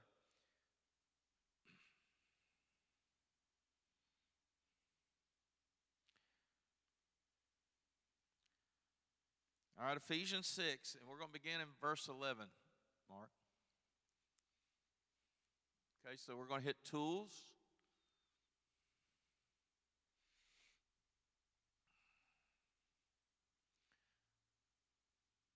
All right, now, so this is the passage on the armor of God. Now, how many, I know you folks at New Prospect, I know Brad teaches this right, but how many of you in the past, before you sat under Brad's teaching, you were always heard or always taught every morning I'm to get up and to put on the armor of God? Okay? I mean, that's what I was taught all my life growing up. Well, I've got to get up and I got to put it on. I got to put it on. I got to put it on. Well, here's two things. Let's go to the core truth. Who is the armor of God? All right? So who is the helmet of salvation? Who is the breastplate of righteousness? Y'all got it? I don't have to go through all of them. You got it. All right, so therefore, if you've been saved, then who do you have?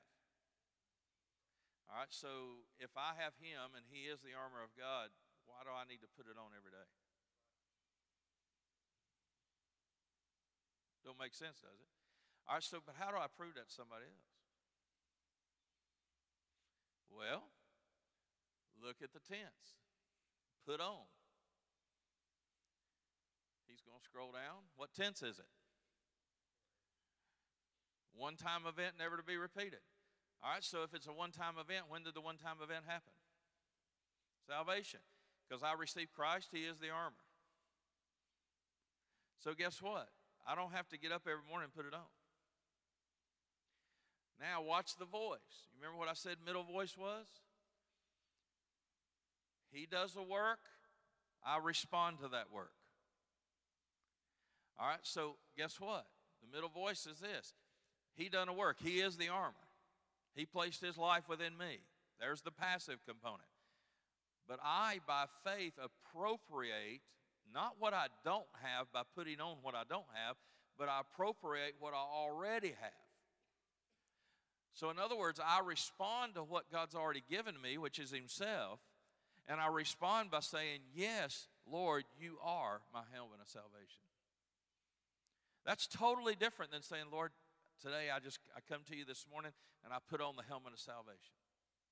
That's putting on something you already have. But middle is, I appropriate what I already have. Middle voice, here's the way it is. How to appropriate by faith what you already have is this. Not asking God to give you, but thanking God for what He has given you.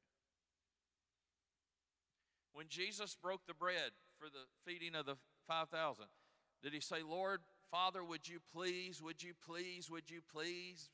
multiply this loaves and these fishes? Is that what Jesus said? What did He say? Thank you. Why did He say thank you? Because faith says thank you, unbelief says give me what I already have. See, the Lord already knew what God was going to do.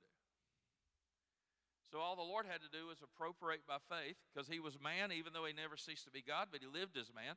And so He appropriated by faith what God had already showed Him. God had already showed Him what He was going to do, so therefore, the Lord said thank you. So guess what? How do I put on the armor of God? Thank you. Now, if you go down through, all of these verses of the armor of God, you're going to find out all of them are the same. Aorist middle. Okay? So like if I go down, we won't look these up, but if, oh, ooh. No. It's also in the imperative. And the imperative is a command. Yes. So therefore,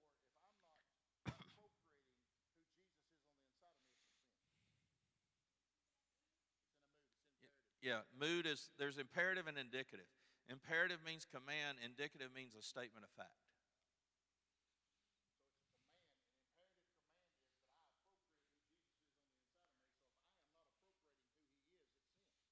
That's right. Is a command. Yeah. So indicative is a settled fact. It's a done deal. Huh? Indicative, yeah. An imperative.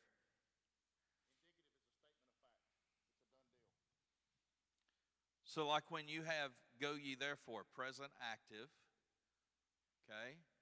Habitually go as you go, I go. Is it indicative, meaning a statement of fact, or is it imperative a command? It's imperative. He didn't say, well, would you do this? Would you think about going?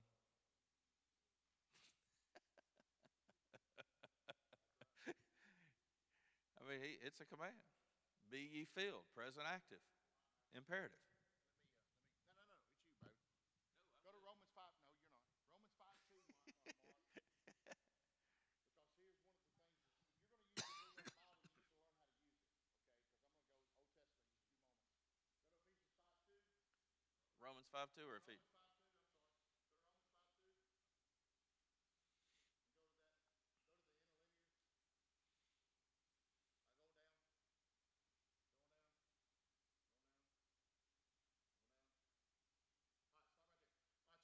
Go to Romans 5:2. And go to that. Go to the interlinear. Go down. Going down.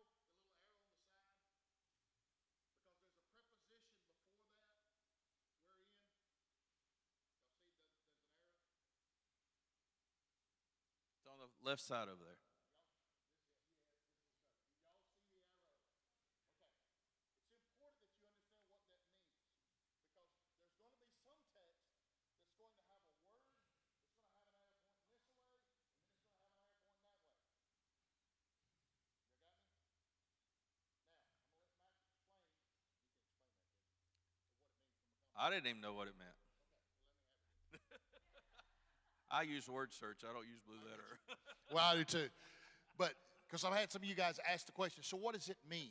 Well, sometimes it's an inflection, but usually it happens around prepositions. Okay? So what is a preposition? In, on, under, with, right? So when you look at that word, it's a relative pronoun, and I'm not here to make an English or Greek. Get out of that, Mark. Go to the preposition of wherein. Click over on preposition. All right? So, in other words, for layman's terms, you have to have all of those pieces together for it to make sense. For example, there's words in the Greek that are combination words. In other words, you're going to find that it has a root word, okay? For example, the word baptism. You got baptizo, baptisma, okay? Baptismos, but it's only one word. But there's a root word. And so a lot of times what the Blue Letter Bible will do is it gives you prepositions or what we would call filler words. For example, in the English, a lot of times it's written in italics for clarification. So if you're reading in your Bible and the word is in italics, it's not in the Greek, but it's there for clarification. So therefore, there was no English word to explain the compound word for what that is. Would you agree with that? Does that make sense? So for example, get out of that, Mark, so I can show them. So where do we stand? Without clicking on anything. How do we stand? Go up. In what? Go ahead. Grace. Y'all see how that works? That's fine. You need that. It'll tell you how to explain it. It happens all the time. Don't worry about it. It happens to everybody. Every time we do this. Strong's word G78. Okay. So why is that important? Now, you guys remember when I was preaching through Mark, I dealt with prepositions a lot. Because it's prepositions. A lot of times your prepositions point back to pre of the position of where you're at. So where are we standing in? Grace. Now, who is grace? How am I justified? By grace, by Christ. So where am I standing? In Christ. So that is a position. That is a pre-position. In other words, my position before the Lord today is I'm as holy as I'll ever be. Right? But now my practice is I've got to live out to what I already am. How do I do that? It's the life of Christ. As it's an imperative that I do what? I appropriate who he is. Y'all got it? Man, the Lord didn't ask you to do something you couldn't do. He knew you couldn't do it, so therefore he gave you his life so that you could understand that it's him, not you. Okay? That doesn't mean passive, that you don't do anything. It's a lot of the time it's a middle voice that what he acts upon me, I do what? I obey. Y'all, yeah, does that make sense? Y'all good? Why is it important? Because if you get into theological worlds and you start reading all kinds of different books, you're going to find stuff that people are going to go, man, they don't like to use the word receive because they think it's a work. Do they not? They'll say, well, okay. So now we're back to Colossians, right? They don't like the word repentance. So how did we receive Christ? We also do what? Walk in him. Okay? Now, let's go to the Old Testament. Y'all got any questions on that? I know y'all's heads are spinning because we have given you weeks worth of stuff, but I wanted to try to hit as much as we could. What you got, brother? Okay. Kyle asked what definition. That's a great question. I'm going to go to the Old Testament first because the Old Testament's a little harder. And then, Mack, if you want to, it's context, but let me show you Old Testament so it'll kind of help you. Just pick any Old Testament, whatever. I don't care, any passage. Just go to something in the blue letter. Go Exodus 14. That's the Red Sea. We've been talking about that. Go ahead, Wesley. Exodus. How you know that? It sure is. It's red. It says red. Check 1, 2. How about that? All right. So there's some markers that tell you that your battery is dead, right? So we need to find the markers of how we investigate the Word of God. All right. So just go to Mark. Go up to Exodus 14:1. All right. So just hit tools. I've done this often. It's capital L, capital O, capital R, capital D, right? That means something. So go to the Lord. Let's hit on that. Now, come down. Now, it tells you it's a noun. It's a proper name. Y'all got that? You'll see how all that works. Now, click out of that. Now, hit H3068 right here. All right. Kind of go up a little bit. All right. So this one is an easy one. It just tells you Yahweh. It's Jehovah. I mean, it's pretty self-explanatory, right? All right. Mark, go back to the interlinear. All right. Go down a little bit. All right. Whoa. Go back up. I'm sorry. So y'all see the arrow on that? Who did the speaking? The Lord. Where's the arrow pointing to? The Lord. So that's going to kind of give you the structure of the sentence without going into more detail linguistically. All right, go down a little bit, Mark. Go to verse 2. It's going to be better in verse 2. Yeah, hit the tools. All right, go to speak. Go over to parson. All right, come on down. All right, stop right there. Better yet, back out of that. Go to the Hebrew, the definition. All right, go to speak right there. 1696. I want to show you why I'm doing it this way. All right, go down. So which one of these definitions are we going to use? Y'all got it? I mean, it's a A, B, C with 2 under that, and a D, and an E, and an F. That'll bless your heart. Now, here's what most people will do. Most people go, well, that thing's translated to speak. That thing could be translated to speak to one another. It could be to be spoken. It could be to be speaking or delete a way to put the flight. Well, let me explain how you do it. Go back to the interlinear. We good so far? All right, go down to speak right there. Just hang on. I'm going to show you. Go over to over. All right, go down. See the word stem? Y'all see that word P-I-E-L? All right, click on that. Just give them a little quick definition of what that is. Go back up. Go up a little bit, Mark. It's a what? It's an imperative. It's a command. Imperative is a what? Command. All right, now go down. It says express simple, intensive, resultative, causative, and other verbal action. In other words, there's going to be a call. There's going to be, it's not just speaking to give you information. What is he doing? He's speaking to cause a reaction. Now, what is the stem? P-I-E-L. Mark, go back to the, over here, click out of the parson. Go to the definition. Go down. What definition do I use? C. The P-I-E-L. It's really simple. Now, Hebrew's more difficult than Greek, but that really helps the fire out of you, okay? Yeah. Yes. Yeah, so y'all see that? To speak, declare, converse, command, promise. So why would it be a command? Because it's an imperative. But it also may be translated later on in a text where it says, command the children of Israel, or I command you.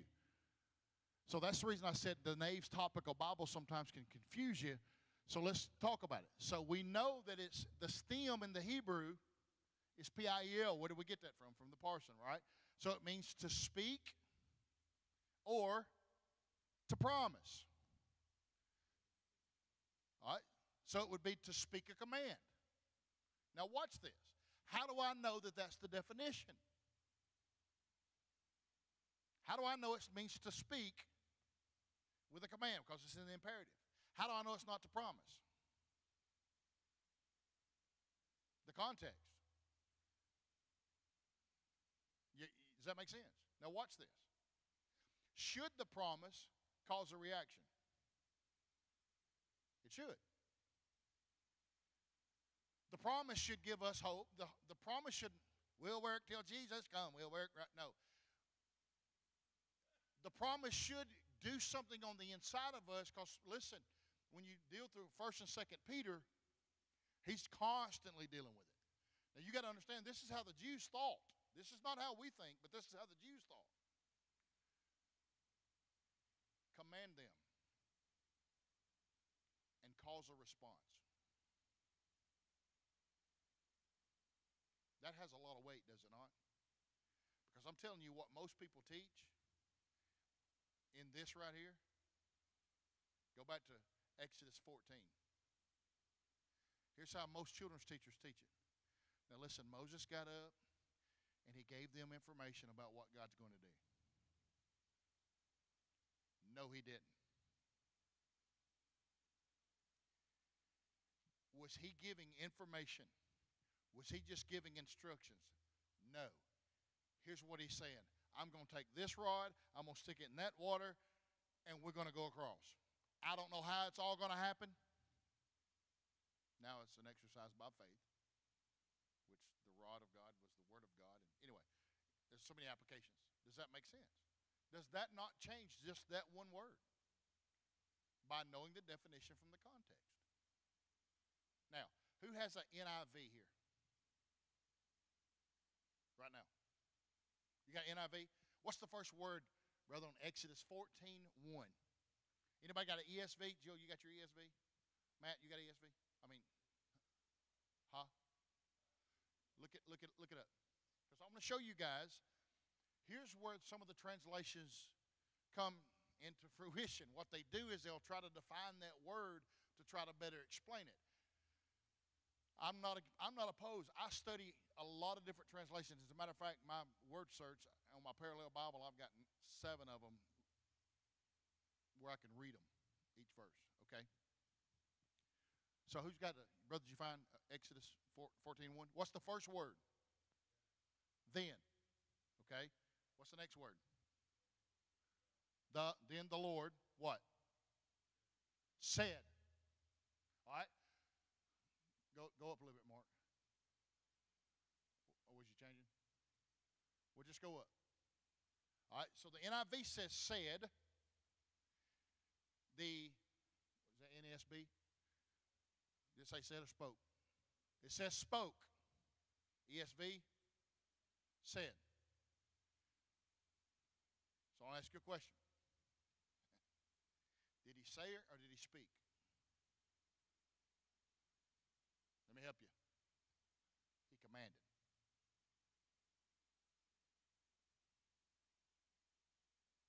Well, Brother Brad, what difference does it make if he say or said or speak? It doesn't matter. I don't care what your translations say. It's a command. So when I'm preaching, you know what I'm going to do? I'm going to start with the command. You go, well, what's the command? We'll deal with that later. But what is the intent of what we're dealing with? It's a command. How did I get that? I looked at the stem. It means to speak. It's in the imperative. It's a command. Y'all, does that make sense, guys? Now, Mark, go back to the thing again, because there's an arrow here. Come down. Maybe up. Go up. I'm sorry. No, it's not. Yeah, it is right there. Y'all see the two arrows? And spake. What's the two arrows doing? Is and thee and speak the main topic? No, both of them's pointing to what? The Lord. So it's the command. Who's doing the commanding? Now we can go into what did he command? Y'all got me? So if you learn how to use this tool, it'll cut your study time down, because you can look at it and go, okay, here's where it's going. These combo words is pointing, because what that really literally means is that one word in that phrase, the Lord, has to have some explanation from us from an English standpoint to understand that.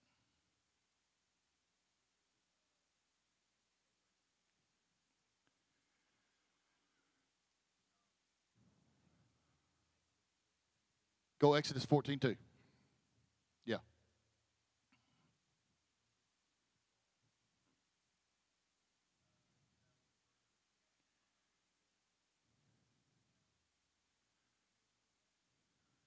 Yeah. Let's go. You want to talk about they turn? All right. So let's go to they turn. Now that they turn. Now that's a phrase. Okay. So go down, Mark. So what's our stem? It's in the qual. Okay.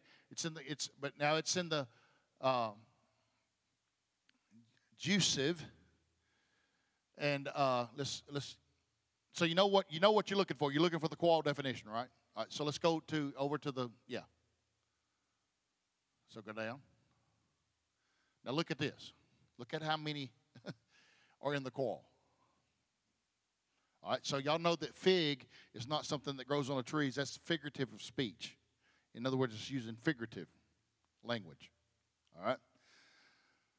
Now, so let's just look at these definitions. So the main one says to return or to turn back. All right? To turn back, to return, come or go back, to return unto, go back, come back, of dying, of human relations, of spiritual relations, of inanimate things, in repetition. Okay? So how do I determine what definition A, B, C, D, E, or F am I going to use? Context. Where do you find the context? You're going to have to read the whole thing. So what is he asking them to return to? What is he asking them to look to? What is he asking them to do? Yeah, does that make sense? Look at me, guys. And it takes time. There is no Bible for dummies. There is no Cliff Note version. There is no, hey, I'm going to spend 5 minutes with the Lord and be a theologian. It takes time. So, with that being said, Let me walk you through a couple things that you need to learn to do. I tell this to pastors all the time, especially when we do pastors' conferences. Brother Mack knows what I'm talking about. If it takes me 30 hours to do one message, in other words, if it takes me 30 hours of study to do a message from Sunday morning, it takes me 30 hours to do a message for Sunday night, it takes me 30 hours to do a message on Wednesday night. Do the math. That's 90 hours. You go, Brother Brad, how do you do that? You better learn to get ahead. I can't sit down and study 90 hours a week because my mind is not going to retain all of that. Amen? Some of y'all are all zonked out already, and we've only been here 2 hours, right? So what do? I need to know where I'm going. Most of my sermons come out of my quiet time. So when somebody comes and says, where are you going next? It's whatever book I've just read. Why? Because the Lord's doing a work in my life so that I got to understand and a kind of an insight to what I'm doing so that when I get ready to prepare a sermon, I'm not digging the well, I'm just drawing water out of the well. So what do? I study 10 minutes here. I go to a hospital visit. I get on my Blue Letter Bible. Does that make sense? And then my family goes, well, you're always on the phone. What am I doing? I'm always, because I'm thinking about that word. How do I translate that word? What's the definition? So you get 5 minutes here, 10 minutes there, 2 hours here, 4 hours there, whatever the case may be, and you file it away so that when it comes time, because people's going to die, life happens, there's going to be tragedies, and what do? I now have this whole compilation of stuff that I can go, okay, let me put it together. Let me give you an example, and then I'm done. And I'll let you guys ask any question. Because me and Brother Matt can stay here all day and do this, I promise you. Until Jesus comes, amen. I'm going to ask the ladies in here, because I know how my wife is. What is more nerve-wracking? You've got company coming over. You've promised to fix a meal. And you have nothing in the refrigerator. And it's the day they're coming. Or you've invited company to come. The refrigerator has all the ingredients and everything that you're going to do. And all you got to do is go put the ingredients together and make the meal. What's more nerve-wracking? Talk to me. Not having it. Either way, company's coming. Amen? Isn't it a whole lot better when you know what you got in the refrigerator, what you got in the pantry? It stinks to start trying to make brownies, and it says you got to have 2 eggs, and you open the refrigerator, and you ain't got an egg. That's right. Then you send your husband, right? I love it. I love it. Is that not true? So Sunday school teachers, okay, listen to me. You hear me talk about Saturday night specials all the time. Guys, go grocery shopping 3 weeks ahead. It's not rocket science. Where are we going? We're going to whatever's next in the text. Read it. Read through chapter 5. Read through chapter 6. Read through whatever we're at. Does that make sense? We're in chapter 4. Read those other verses. Why? Because what God's going to do is He's going to drop a truth in what is the next thing that you can draw from even this week. Because you know where you're going. If you're going to tell me how to get to Nashville, okay? Let's do this. I'm not going to pick on Jillian because she's not been here long enough. Okay, let's, Corey, you and Tim tell me how to get to Nashville. From right here, if we're going to go to Nashville, we're going to take a field trip. Okay? Okay? Okay?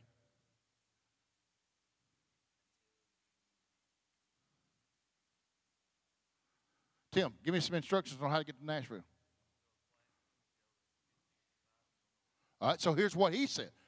Let me tell you what he said. He said you're going to take a left out of the parking lot, you're going to go to the second red light and make a right, and then you're just going to keep going until. Tim says I'm going to go to Pulaski and go north. Jillian, Does that give you, no, does that give you any instructions on how to get to Nashville? Someone that come from the West Coast has no idea what they just said. I understand.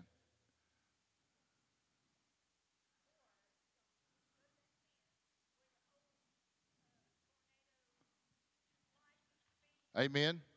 Yeah. That's right. That's right. That's right. Yeah, that has a go-kart chained to a dog. Okay. Now, that's the easy thing. Just put it in your phone, right? So here's what we've done. That's how we study. That's literally how we study. Why did I do that? Because Tim's got a different way of getting to Nashville. Ultimately, it may take him longer, but we'll get to Nashville. What are we trying to do? We're trying to get you guys to understand how to make the stops. Amen? Amen. Is that? What I'm really saying is this. Nobody asked me what we were going in. Nobody asked me the right questions. Are we walking? Are we driving? Are we riding a bicycle? Are we flying? Me and you ain't walking, no. I hear you. I hear you. Amen. There are some that's indicative. All right, so y'all have any questions?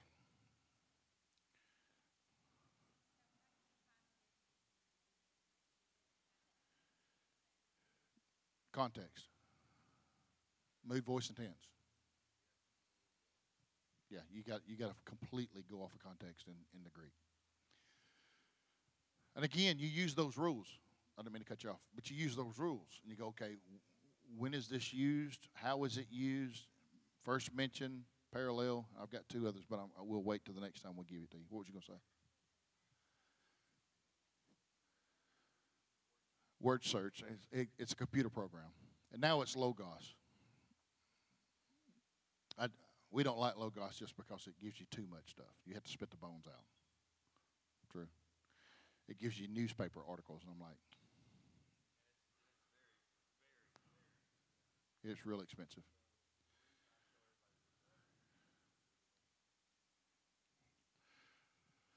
Okay, let me make this one statement after I'm asked a question. Has this helped you guys? And again, listen, you're not going to get it overnight. You're just going to keep doing it. I promise you. So here's the question. How do you balance studying for a quiet time or studying for a lesson? Yes. Let me explain to you what I mean. If the Lord deals with me with something in my quiet time, don't you think he's going to deal with Greg Morris with it?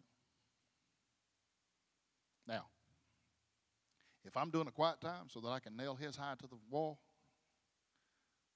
I'm out of balance. Y'all got me? Dr. Olford would always say this: you can't master a text until the text has mastered you. You can't live out the text until you live with the text. Amen. Now, all of this stuff, okay, y'all going to start doing little bits and pieces, and you'll get frustrated and go, well, forget it, I'm not a preacher. You're not supposed to be a preacher. The Bible says study to show yourself approved. Approved to who? Not to me, but to the Lord. You're not going to be able to stand and go, Lord, I didn't know. I just misunderstood. Well, you got the Spirit of God and the Word of God. Why did you misunderstand? Well, I ain't what I've been taught my whole life. Well, maybe what you've been taught hadn't been completely true. Does that make sense? So back to this. You can make a lot of true statements and it still not be truth.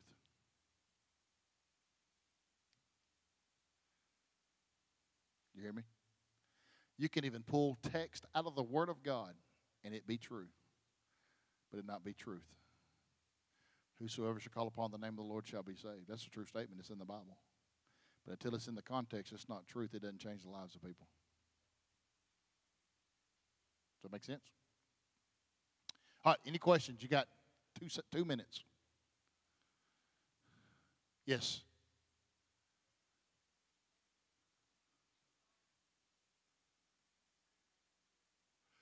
Great question. Okay, I'm going to make a statement, then she said, where's going to be the basis to like start teaching third graders?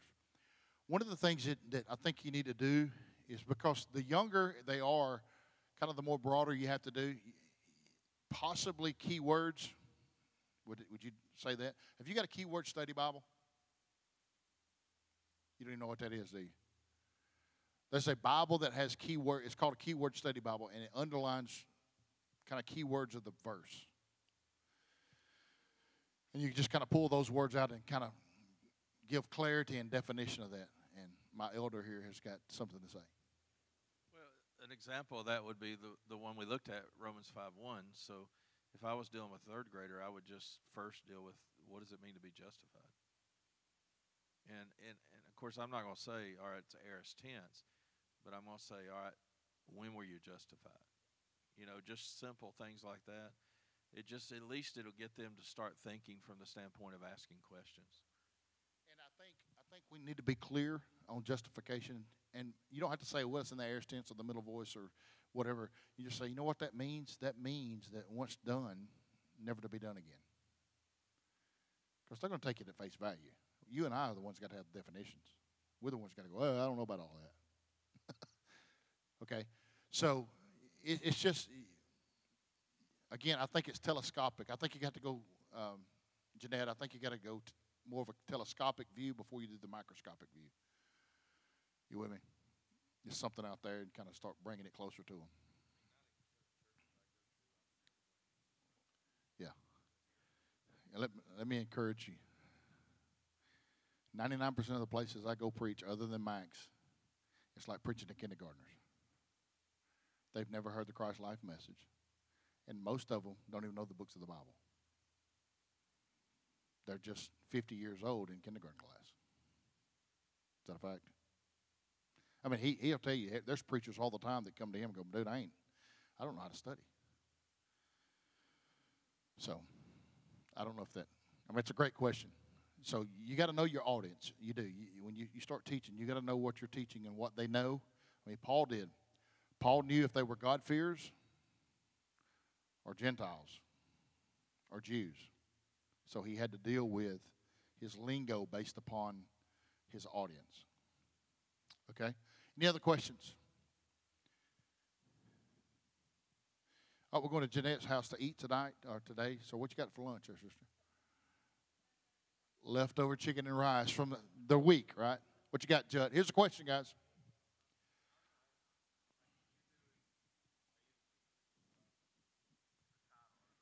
Oh, okay, good. Yes. So Judd asked about the title of the theme. When did Mack tell you his title at the end? He didn't come up with the title. The text came up with the title.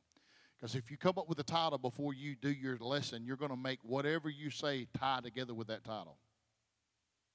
So the title's got to come out of the text, not you go, hey, I think it's privileged but not pleasing. Is that what you said? I was going to say privileged till perishing.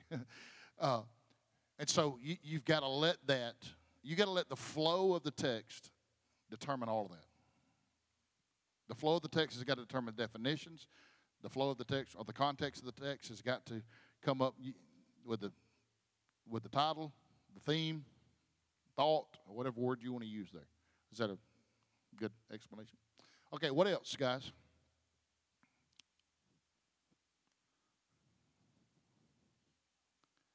There are, but we'll wait. I've got you overloaded right now.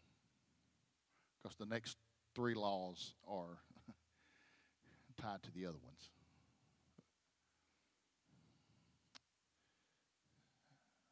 All right.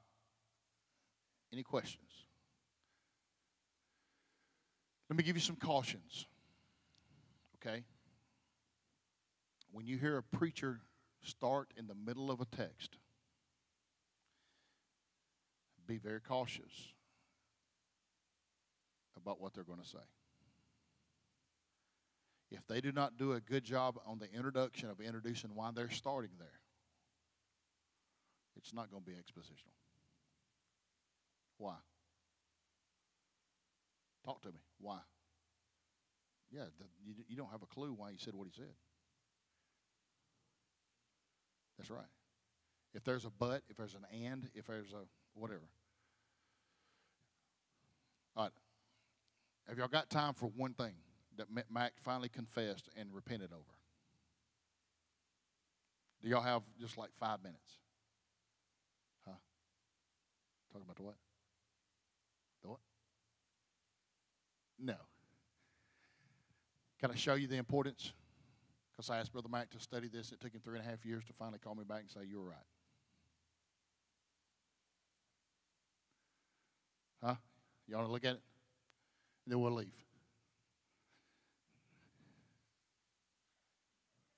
Luke. Go to Luke.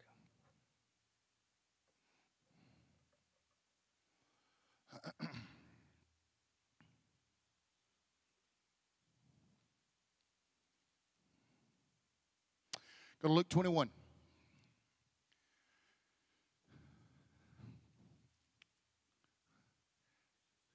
Yeah, kiss the ring. Bow the knee, son. Bow the knee. No.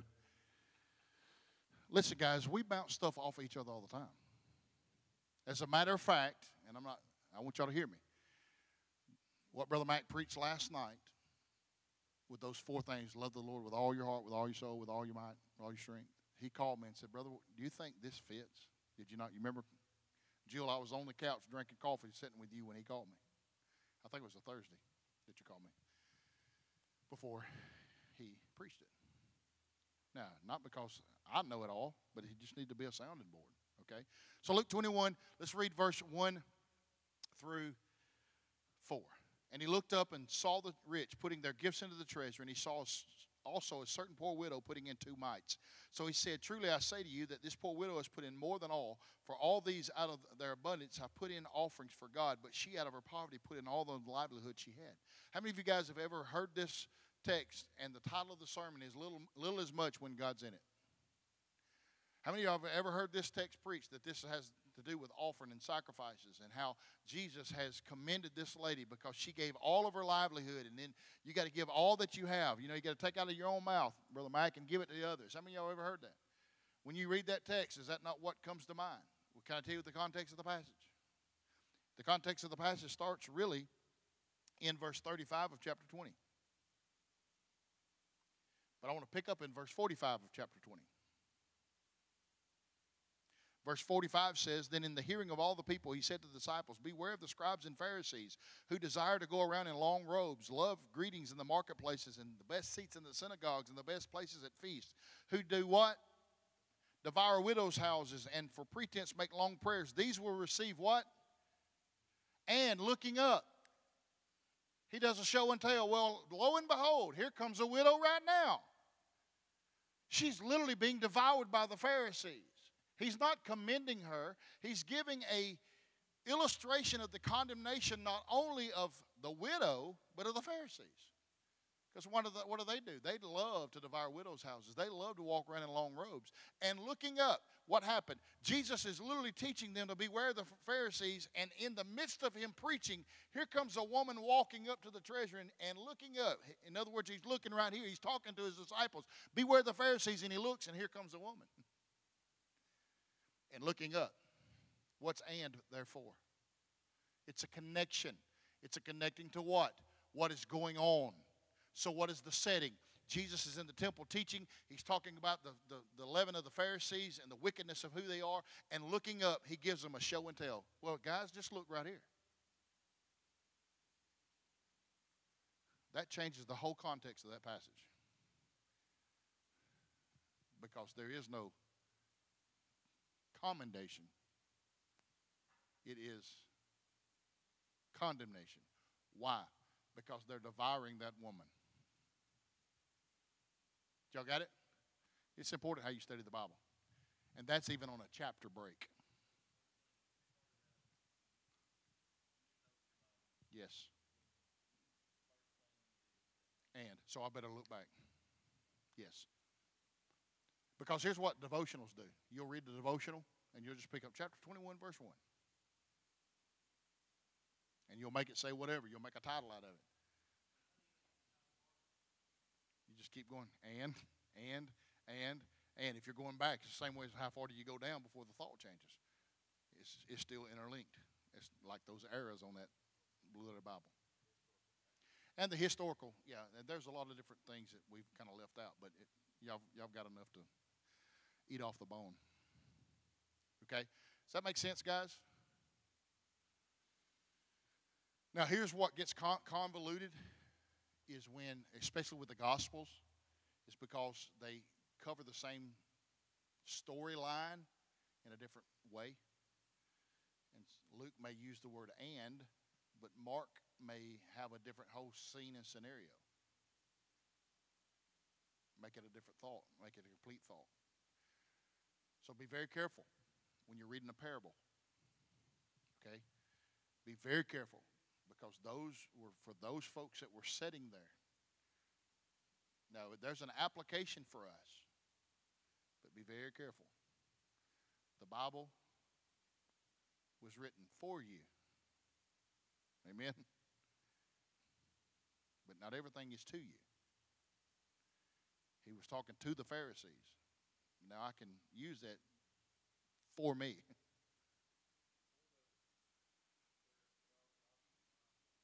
Synoptic Gospels.